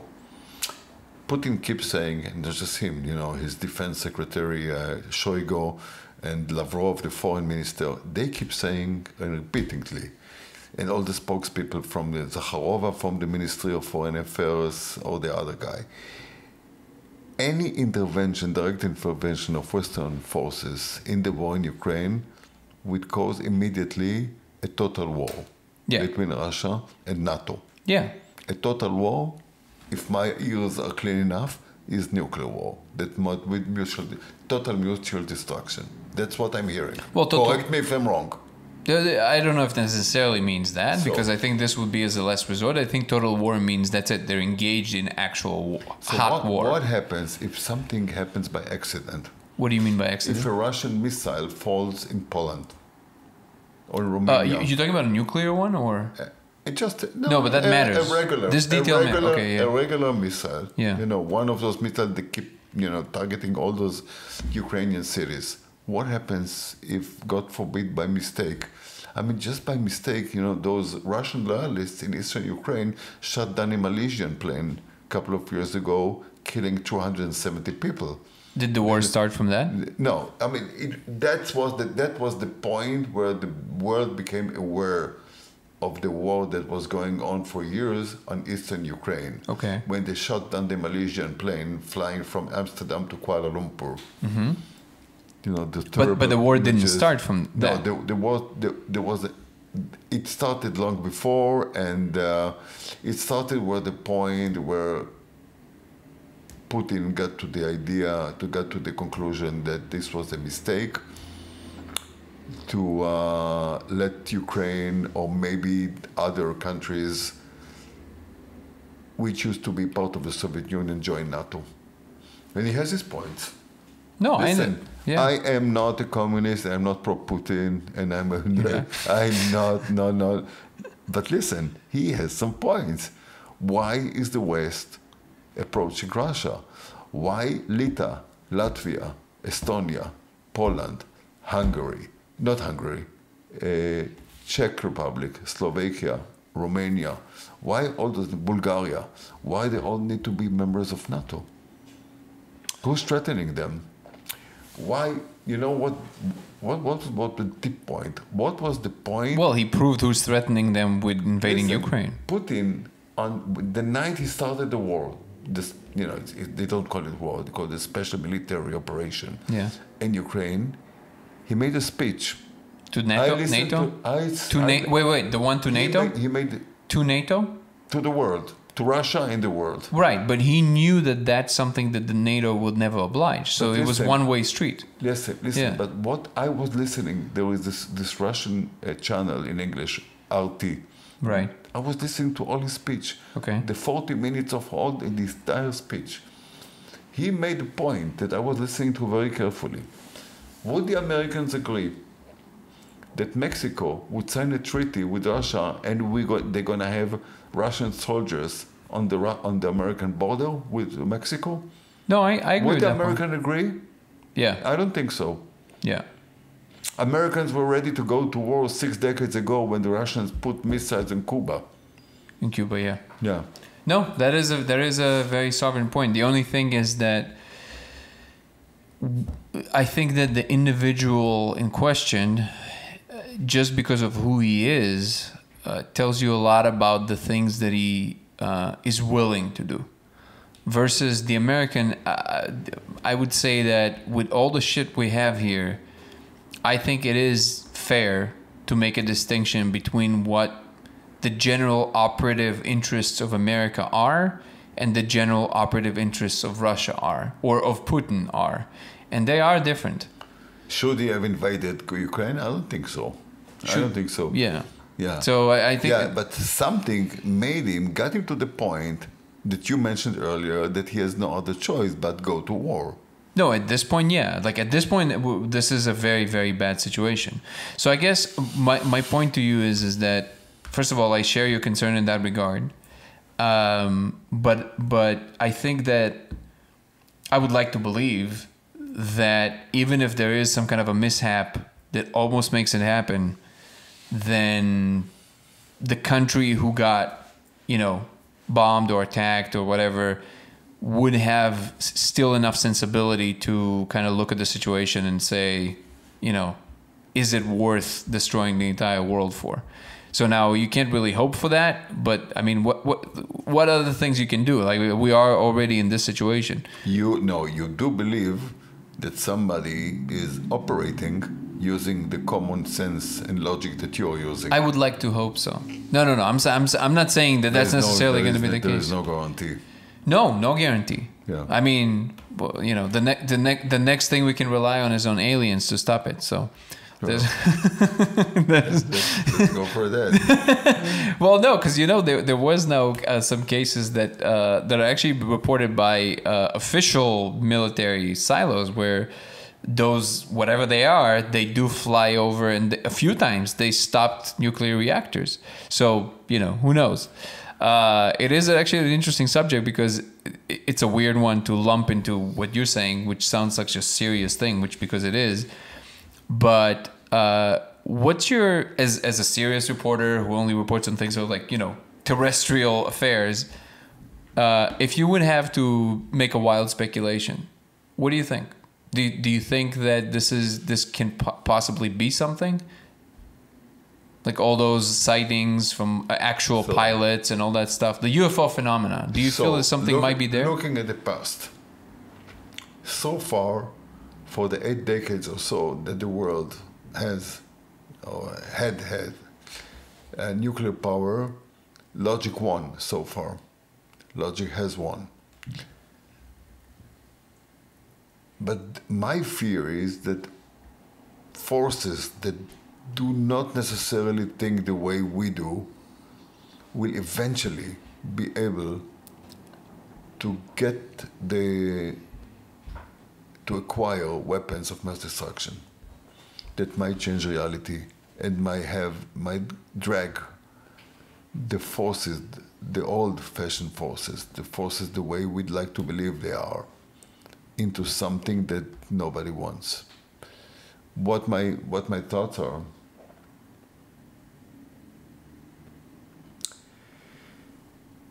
Right now, it's difficult to predict. There's, Israel used to have a prime minister, Levi Eshkol, who was a very, very clever guy. He used to say it's difficult to predict, especially for the future, about the future. So my belief is that as for the time being, the war in Ukraine will be detained somehow. And listen, the Ukrainians are going to have to compromise, because there are territories in the east that the Russians do believe that belong to them, because the majority of the population there is Russian. Yeah, they speak Russian and everything. They identify with Russia way more, right? And the Crimea was Russian to begin with. Stalin gave it to the Ukrainian as a gift. I don't get it, and I'm not justifying anybody. I'm just looking at I'm looking at everybody's arguments. So eventually, because the Russians still do already think in a Western way, they have too much to lose. They need to feel like they won something for this to go away, basically. And listen, you're gonna have to give them the feeling that they have won. To some extent. This is not gonna work, and it's not even Putin. Putin alone could not have done this. And this is a problem. You think so? This is a mistake that the West is doing. Wait, you really think so? Putting all the blame on Putin. It's not putting all the blame. It's understanding that the circles of power that he created, they're not manageable you make things easier for yourself to consume the phenomenon called Vladimir Putin. It's like saying that the Holocaust and World War II, there was one person to blame, Hitler. It's not true. You can't do that. Hitler was the masterminder, he was the ruler, he was the Führer, he was whatever you want to say he was, whatever you think. But, just putting the blame on him, I don't think it's true. And Putin is the same situation right now. We don't make the comparison. He's not a mass murderer, he's not what Hitler used to be. But just let me ask you, as somebody who came from Russia, from the Soviet Union, how can it be that a person is 22 years in charge? He's the president of such a big and important country. Somebody must be supporting him.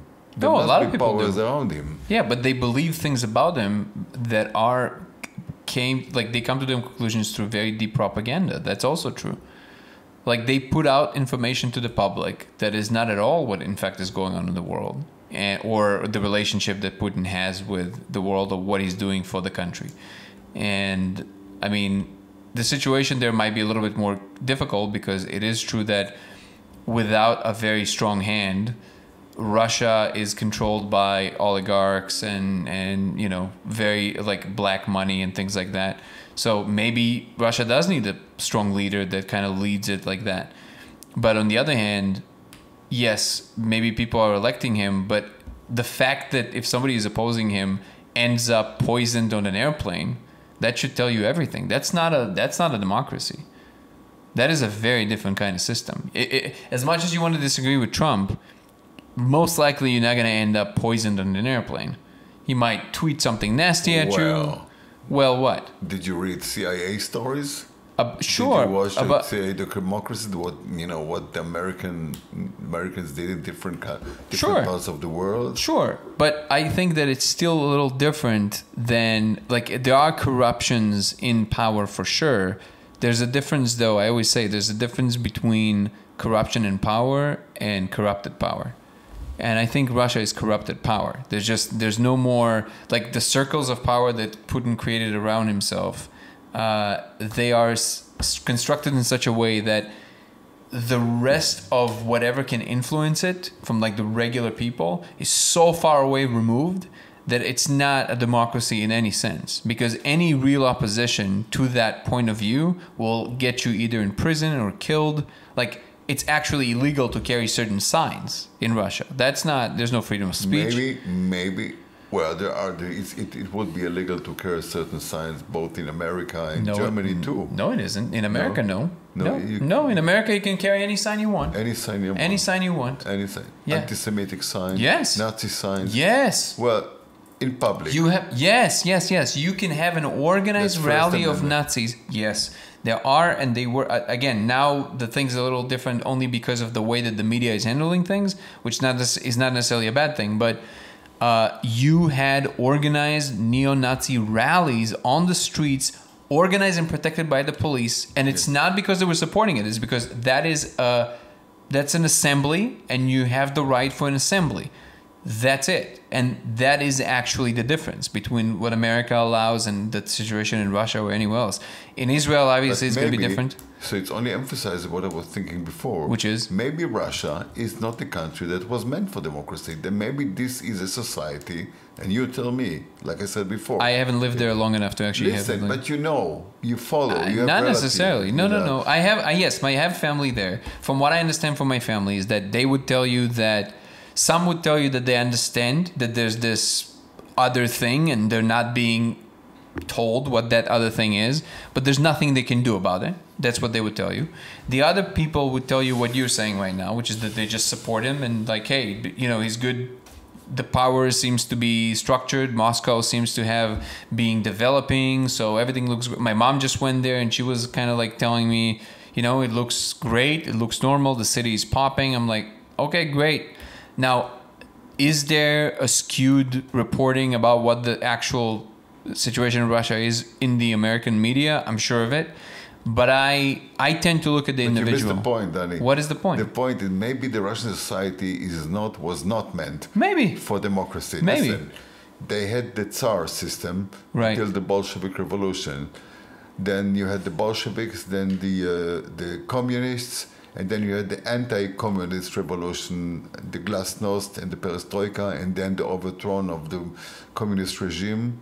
Right. And you have kind of democracy or Western-oriented regime for the last 3 decades. So maybe, just maybe, Russia is not the country that would appreciate not just Russia, Hungary, Poland, all those countries for the last 3 decades. But it still needs a way to operate in the larger... And maybe not just them, maybe Turkey too. Listen, look at the guy in Turkey. Okay, but those countries still need to be able to operate within the larger picture of what the world is, right? Even if they're not fully democratic or not democratic at all, if they don't exist as players that the world can rely on to have a conversation with, or at least the people in power, then that is a dangerous country. Like North Korea is not a situation... You can't say, well, maybe North Korea is just meant to be... this crazy prison for people, anybody who lives there. Right? Is an exception, a scary exception. Right, but my point is that not all systems you would just accept them on face value because that's what works for that country in that moment, right? So we can criticize that system even though it's not our country because it still belongs in the world and we live in the world and therefore there's a larger picture we have to all look at basically. That's my point. Right. Yeah. So in the end of the day, yes, you're right. There might be a situation in which a country might actually be better off with a dictator to some extent. But if that dictator is not one that can have a rational conversation with the rest of the world, then the rest of the world has a say in it. That's my only point in there. So what do you think? How do you see this situation in Russia and Ukraine? I think this is a test. Would be resolved. I don't think, well, that I have no idea. But I do know this.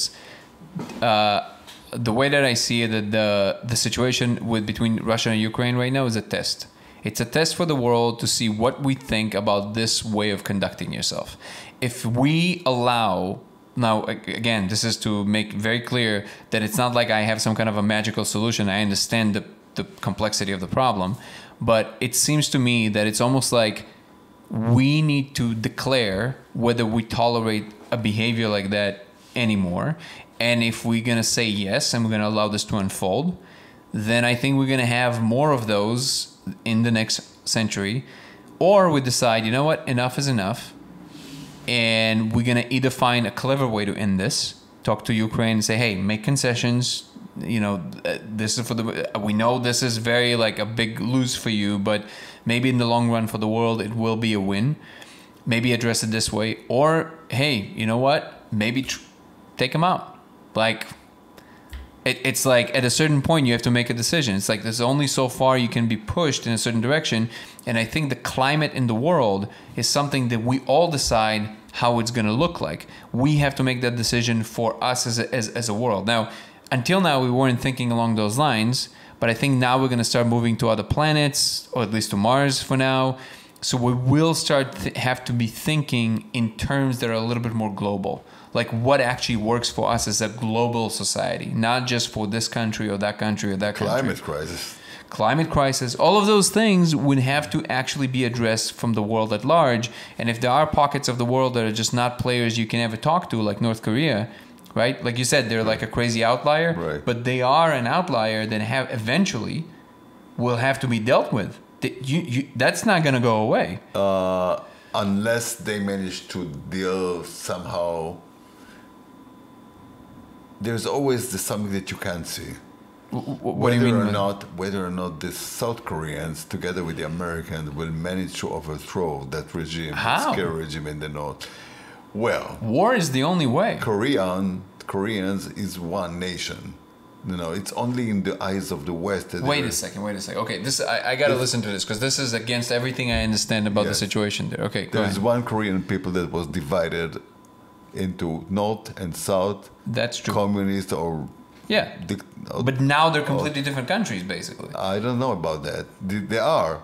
No, because they have been like that for 70 years. But listen, East and West Germany were also these are one people that was divided by force. But no, wait a second. No, that's not entirely true. Because when two portions of one country are divided not just by the parameters of the geography, but also by the ideals, political powers. Yes, political, but also the ideals that the people in them carry. Those are different countries. They're both Korean. They're both Korean people speaking. But genetically, it doesn't mean anything. People speaking the same language. Again, doesn't mean much. People can be speaking the same language and massacre each other. This is just true throughout in the entire history. Yeah, but they are one people. It's in not what way? You keep saying that. They do not consider themselves one. Yeah, by the way, they don't consider themselves the same people. They do. They don't consider. They don't recognize each other's independence. South Korea believe that the North should be part of the South because they want to control it. They want. We are one big nation, one big Western-oriented liberal country that should. But how come they allow what's happening in North Korea to happen? It's not up to them. If it's not up to them, they're not one nation. There was a war 70 years ago. Yeah. Wait, but if it's not up to them, how is it one nation? Because they are one. In what sense are they one nation? In what sense? By the identity as Koreans. But that's not enough to define some. Okay, so for example, in Africa, no, it isn't. No, I don't Look, agree in with Africa, you. I know you don't agree, and this is great.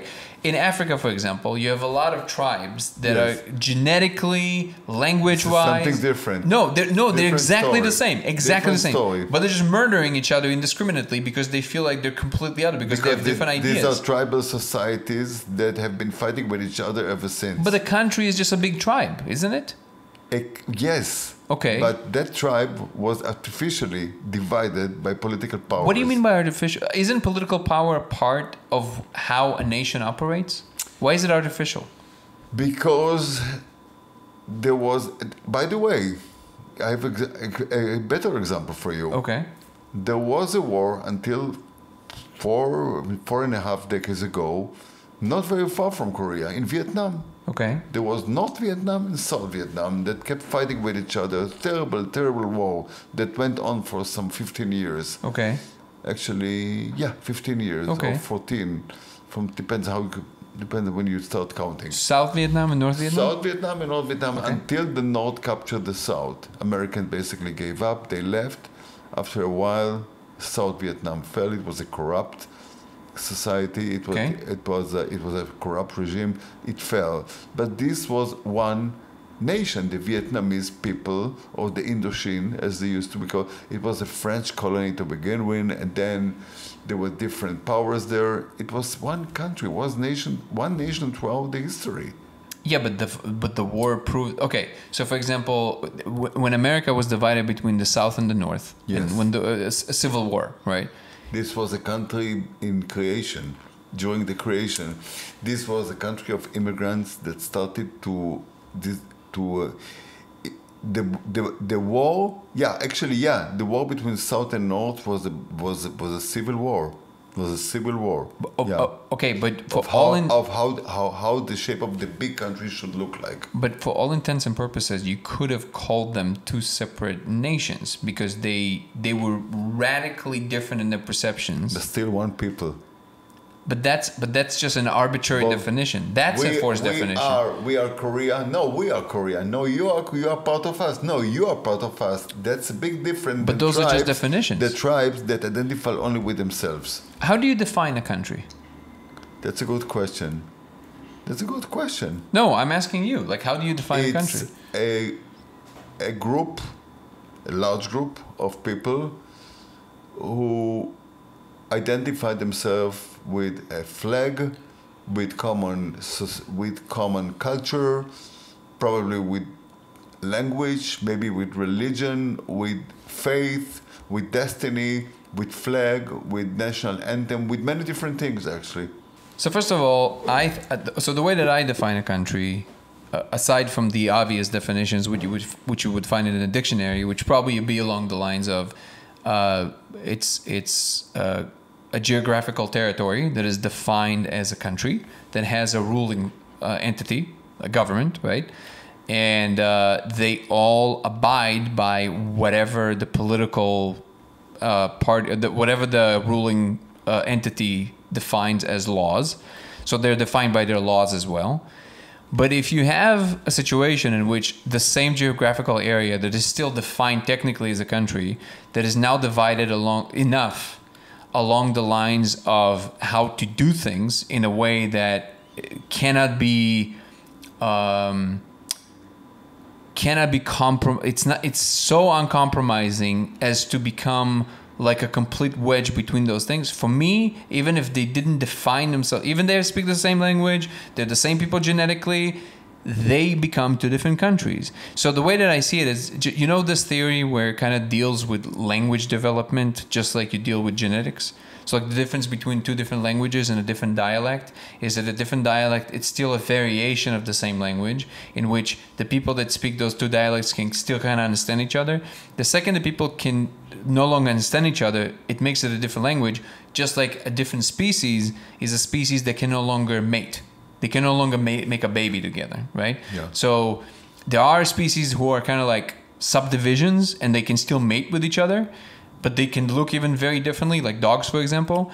But if they can't mate, they're different species. If they can't talk, they're different species. If they can't agree about in a country as out to do a very particular thing that is a very big thing, then they're no longer the same country. That's just out the get. But the reason that it matters is because in the end of the day, somebody is making decisions, and all the people in that country abide by those decisions.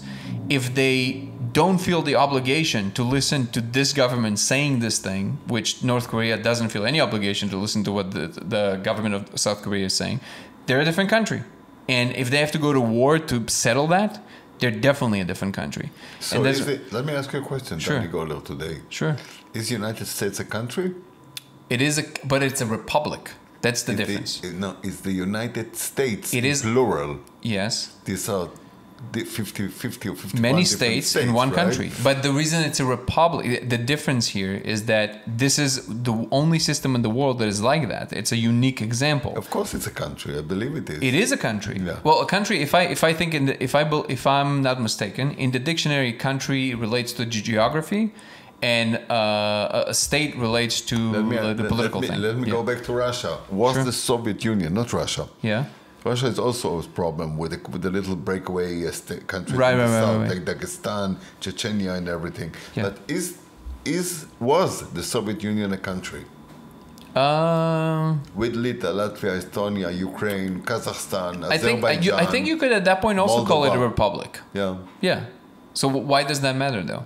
Because what's the definition of country? That's what you've been asking me. No. But I'm only going to the definition of country to understand your point. Because you're saying it's the same country because you keep saying it's the same language and genetically it's the same. But I'm saying that's not the determining factor. If I have to convince you by force to do something and you have enough force to resist me, we're not the same country. You know what I mean? Yeah. That's how I view it. So it's like you can still define it as the same country, but it's not the same political entity that makes decision for everybody anymore. How this all part of the whole conversation start? By the Korean example. Right. Korea, until 70 years ago, was one historical society, culture, nation, language, everything that you can possibly think of. But it changed. For centuries. But it changed. But but it's still, it changed in a way that divided this country into two political countries. But okay. Not different. Sure. Different. I don't have a problem with calling it that. They still share the same history, the same culture, the same language, and both believe that they are in the right side of history. Let's put it this way. Okay. The way East and West Germany used to be, the way North and South Vietnam used to be. There must be other examples also in history. But eventually, if you ask me, the South will prevail. Because the quality of life in the North is so poor and so gloomy and so somber and so despicable. So at the end of the day, and besides, this is a crazy, these are crazy society. This is a crazy society where three rulers, father to son to grandson. But what kind of regime is it anyway? It's a family. It's like the Assad family. Yeah. And what kind of regime? And Assad will fall eventually too, because this doesn't make sense. So that's my point to you, that we had to take Saddam Hussein out. We took him. Well, Osama bin Laden is a different example. That was a mistake, by the way. If you ask whatever me. It was, but that okay. This was a mistake. Maybe. I'm not saying yes or no. I'm saying maybe. But I feel like the only way to deal with North Korea, the removal of Saddam Hussein created more chaos than caused a chaos that killed up to 1 million people in that region. I might even agree with you there. Including lots of Americans. Do you think the same thing would happen if we try to take out the Kim Jong-un? Yeah. I believe that even in any given moment, like as we speak right now, there are people sitting in Langley at the CIA headquarters in Virginia, thinking of where is he? What can we do? What can be done about him? I know where he is. Who are his supporters? Who are the people in his surrounding circle? Who are the people in charge of the nuclear system? How can we get control of them? And then how we can control of eliminating him? They try to convince him. I don't see what's keeping him in power. I mean, he can't, like the lone ruler. We talked about Hitler. We talked about Putin. Nuclear warheads. Yeah, but there must be people around him that accept this way, accept the system, are ready to go on providing him the security and the confidence he needs to go on be Kim Jong-un the way the world knows. It's all about circles of power. The people who are close enough to him have good enough life to keep him there, Do they? I would think so. Like, because they have the tiers of society, right? What good life can you have? I mean, maybe we're not aware enough of what's going on in North Korea, in Pyongyang. I've never been. You should watch some documentaries about it. It's pretty crazy. Yeah. I have. You know how it started? I saw one day a story about the national airline Koryo. Okay. It turned out that Koryo was the name of old Korea. That's where old Korea started. Wait, Koryo. What? Say it again. The national airline of North Korea.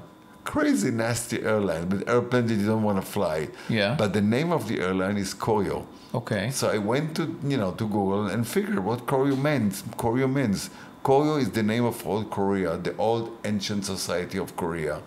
Interesting. So maybe there must be out there. Maybe we're not sure. Maybe we don't know everything. Maybe we are being fed by Western propaganda. But Which seems like you look at everybody the would, quality yeah. of life out there. You look how scary everything looks out there. How people, how people obey to everything he's saying. You look at him, you look at the people, you look at everyday people, you look at the quality of life. Look at the streets of Prong. You don't see cars, you don't see shops. Isn't that your answer to how So society that's why I hope that eventually he will be overthrown. Yeah. So let me, before we start kind of like rounding it off, I want to ask you some questions that are a little bit more out there. Is that okay? Go ahead. Okay. Ask me anything you want. Okay. I don't promise to answer. Yeah. So I'm being a politician now. Amateur. I will try and tie it to something a little bit more terrestrial, so we can talk about it in real terms.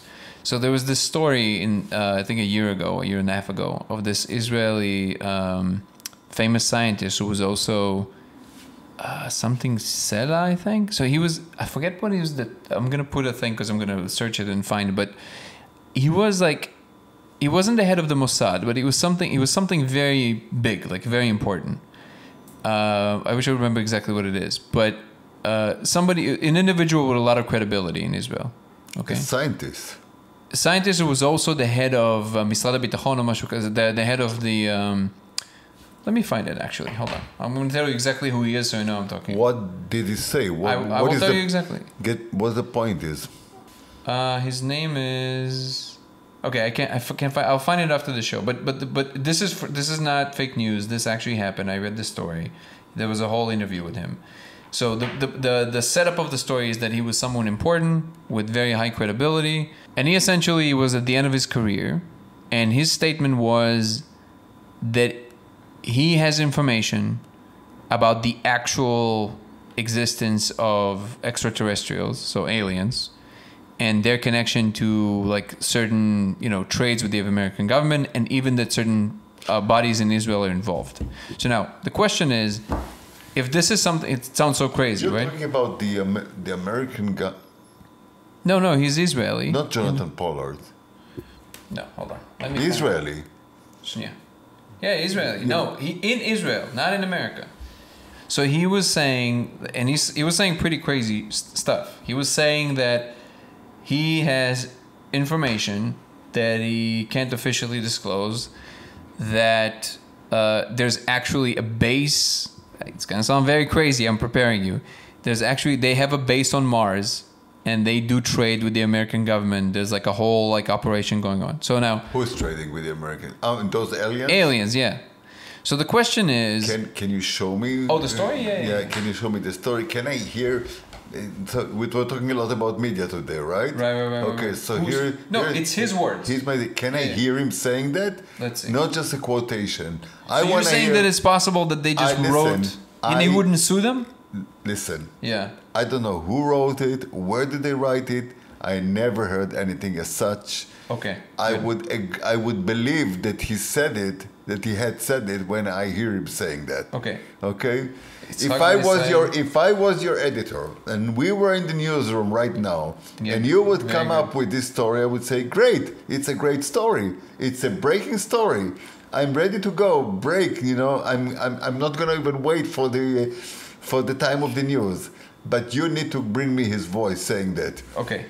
There you go. This is the story. By Yediot Achronot, actually.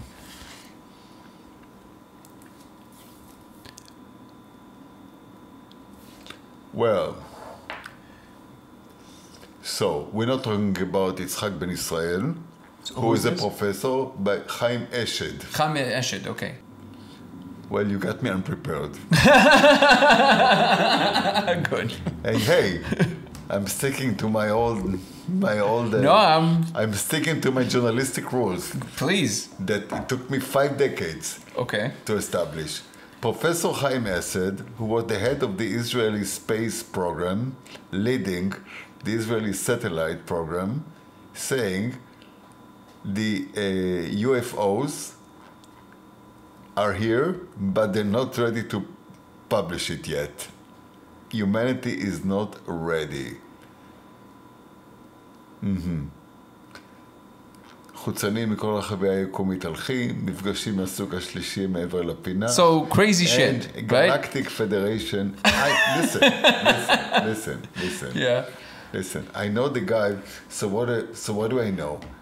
I am not familiar with this person or with anything that he says here, but I happen to know the guy who wrote this article, Ranan Shaked. Okay. I've known him for many years. He's not a friend of mine, but you know, he's a writer, he's a reporter that I've known for decades. He's a serious guy, but I would assume that if this had something to do with reality, it would have been published in a different way. In what way? Look at the picture. Can Right. you audience? Can you see the picture? Yeah. Here, let me show it to the And plus the headline. Try. Why don't you just go ahead and translate the headline to your audience? The headline is UFOs asked not to publish that they're here. The humanity is not ready for it yet. But this might be as a result of how journalism is done nowadays. But that doesn't speak to the fidelity of the information, right? Listen, there's a saying. There are so many sayings that I can possibly think of. I was not prepared to that. I'm glad I got you not prepared. UFOs, But the head of the Israeli space agency saying that there are UFOs all over the place, not ready to identify themselves because humanity is not ready yet. You got me by surprise. I'm not ready for that. Go on. Why don't you just go ahead and tell me what do you think of that? You know? Well, no. So I'm gonna be your devoted loyal listener. So actually, to be honest with you, what I wanted to ask you about that, whether that you connects to stuff that we've been talking about in the past. like what? On one of my previous visits here. Oh yes. About stuff that you want Discovered. to share with you. That you might want to share with me that we haven't done yet. Sure, we haven't done yet, but So I I'm would not assume we will do soon. Well, we're gonna do that. No, So it's already out there, but maybe it has something to do with that. maybe. Well, no. Am I in the right path? No, but, well, we can talk about it. But my reason for asking that was to see your opinion about dissemination of information. So when somebody like that, which clearly, again, has some reputation, Can you right? forward this to me? Of course. As we speak, so you're not going to forget? No, I won't forget, yeah. This is, because I might be going somewhere, I'm not going to sleep tonight without reading the whole article. I would love to see what you think. So my real question was... Get to the point where you think you've seen everything and then you get that. This is amazing. I've stumbled. Donald Rumsfeld, who used to be the American defense secretary during 9/11, when they asked him, how could this happen to the American defense system? An attack in that magnitude, overthrowing everything that we believed in. He said, listen, you don't know what you don't know, but you don't know that you don't know what you don't know. Okay. The known unknown, and unknown the unknown unknowns, right? That's Donald Rumsfeld, basically. But I didn't know that I didn't know that. So let me connect it to something you can actually comment on. So if you're interested, I will tell you what I think about that. But I do want to get your opinion on one thing before. Sure. Without knowing anything about the story, it might actually be better that you don't know anything about the story. Yeah. If, let's say right now, either personally or through a news outlet that you work for, you would be tasked right now to look into this, what would be your first course of action? What would you try and find the guy who said this or the reporter who wrote this? To get some initial... The reporter, because you know him, right? What would you ask him? Because he is the only reliable thing the only thing can rely on is knowing the person who wrote this. So since I don't know the person who supposedly said whatever is being quoted here, I would probably, and I've done this before, I would create all this crazy information sitting in the newsroom, as a news editor or producer, and getting all these pieces of information and not calling the source or, the guy who behind the news, but the guy who brought me the news. How sure are you? How positive? How confident are you that this is true? Or maybe, And why? Because I want No. And you would ask him, and why are you so sure, basically? Of course. Yeah. Of course, So that would be the first two questions. How do you know that this is... So let's go to something more simple than that. let's say that I'm sitting in the newsroom. I'm a news editor, and my political analyst or reporter or a commentator comes up with a big breaking political story. I wouldn't go on air with that until I figure exactly what's behind the story. Who are your sources? Where did you get it? Of course, we're not going to disclose. I'm not going to be able to say on air who, because you promised full confidentiality to whoever brought you the story. But me as an editor, I need to take responsibility, because if this is fake and somebody might sue me, and this is the credibility not only of me or the reporter, it's the whole network, it's the channel, and it's basically the ethics and the credibility of the profession that we are trying to be part of. So let's say you go down that rabbit hole and you speak to the reporter, and you are convinced now that the guy actually said that, right? What would be the motive of someone like that to say something like this if it's not true? There are so many cases like that. So like he wants to come back to the importance people who say so many different things. No, but that's crazy. That's are ready to swear in the life of themselves and of whoever they relate to. But that doesn't explain why they said it, right? I cannot be responsible for that. I see. Okay. Many people have so many reasons to say so many things or do different things. Yeah. Why do people, do different things? Yeah. Sometimes in harm's way. Having lived now in the US, I'm gonna divert the conversation to something that connects somehow to what you say. Why people say stuff like that. The things that bother me the most, that really breaks my heart. And I love America. I lived in the United States. Otherwise, I wouldn't have lived here now for the second time around for 3 years now. Plus the 3 years I used to live in the early 90s. How come these mass shootings here in the States, especially this part where kids in the teens or maybe in the early 20s get those guns, go to school and start shooting around and killing everybody, little kids in the classrooms? So what is the question? Why people are doing that? Oh, come on. I mean, this is like such a Why people are difficult... saying nasty things? Why people are so full of saying nasty things? What do you mean? People are doing and saying different things that can only hurt, humiliate, or embarrass. Why people do that? Where? On social all media? Over, everywhere. I mean... This is mainstream media. This is Yediot Achronot. Yeah. Yeah. So why people are... You're asking me why did But you see what's interesting about the situation right now is that it doesn't... Maybe I didn't make myself clear enough. Sure. I took it to the extreme. Which is? The young kids going with assault weapons into school and shooting everybody. No, I just don't see the connection at all. Because people are doing strange, scary things. And that's an extension of people saying scary things. Well, wait a second. This is scary. This is not even funny. Okay, hold on. So what's interesting to me about the situation right now is that you made the connection between a crazy act like shooting kids in school and what he said here in the story. Okay. Yes. It means two things to me. Yeah. The first one is that at no point in your reasoning you assume that what he's saying might actually be true. That's the first thing. The second thing is that you making a distinction that to me is a little strange. You're making a connection that to me is a little strange between a behavior that is horrible, like school shootings, but nevertheless the behavior is understandable. Not understandable in the sense of like, well, I understand how they could do it, but in the sense that it's not out of the realm of explanation as to why if they're troubled. It's beyond my comprehension. Wait, if somebody is really troubled and in so much pain, and they just show up and they just want to destroy something else.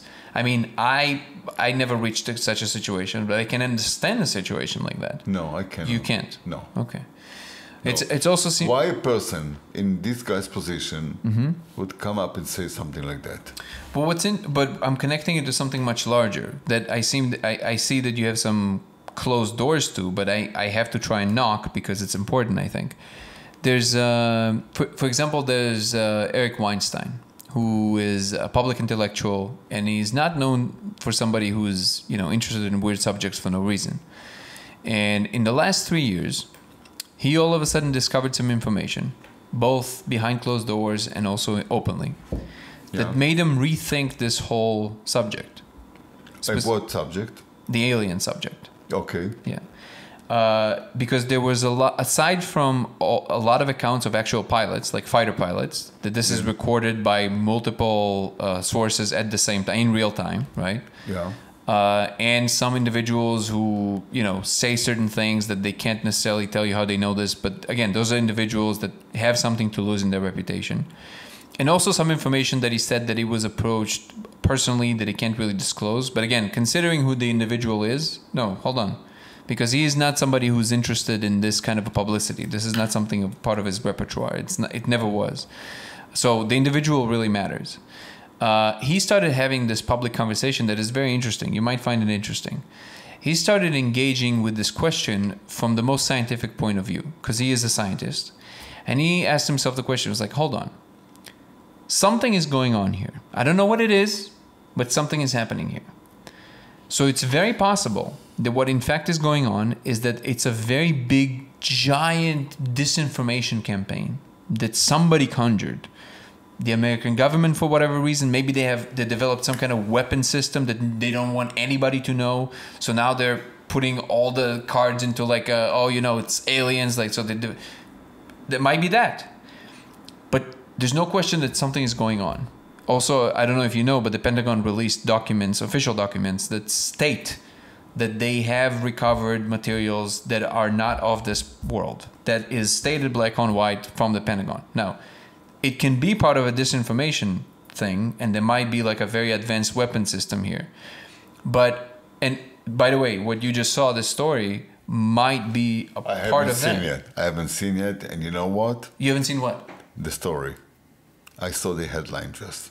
No, I read the story. So like, yeah. You should have given, you know, if we were about to conduct this conversation, you should have forwarded this. I didn't even know that this is what we're going to talk about. It just came to me, yeah. And then let me think, maybe read a little bit more, do my research. Yeah. Now, what I've done now is something that I don't really like. Which is? I've been commenting on something that I'm not familiar with. Yeah, but I'm not thinking. I just saw it headline. Yeah. But I'm not holding you. Sensational. Sure. Yeah, and it drove me into conclusion in an area that had not necessarily something. Sure.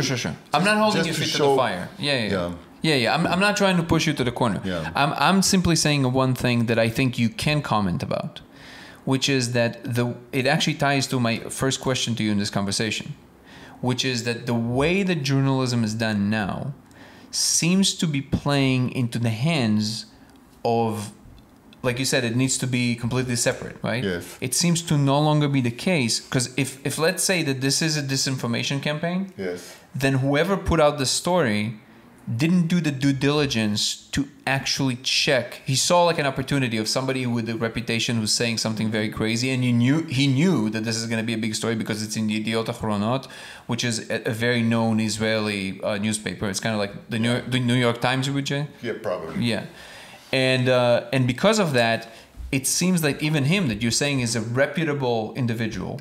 Yeah, but I wouldn't take it as an example. This story represents nothing.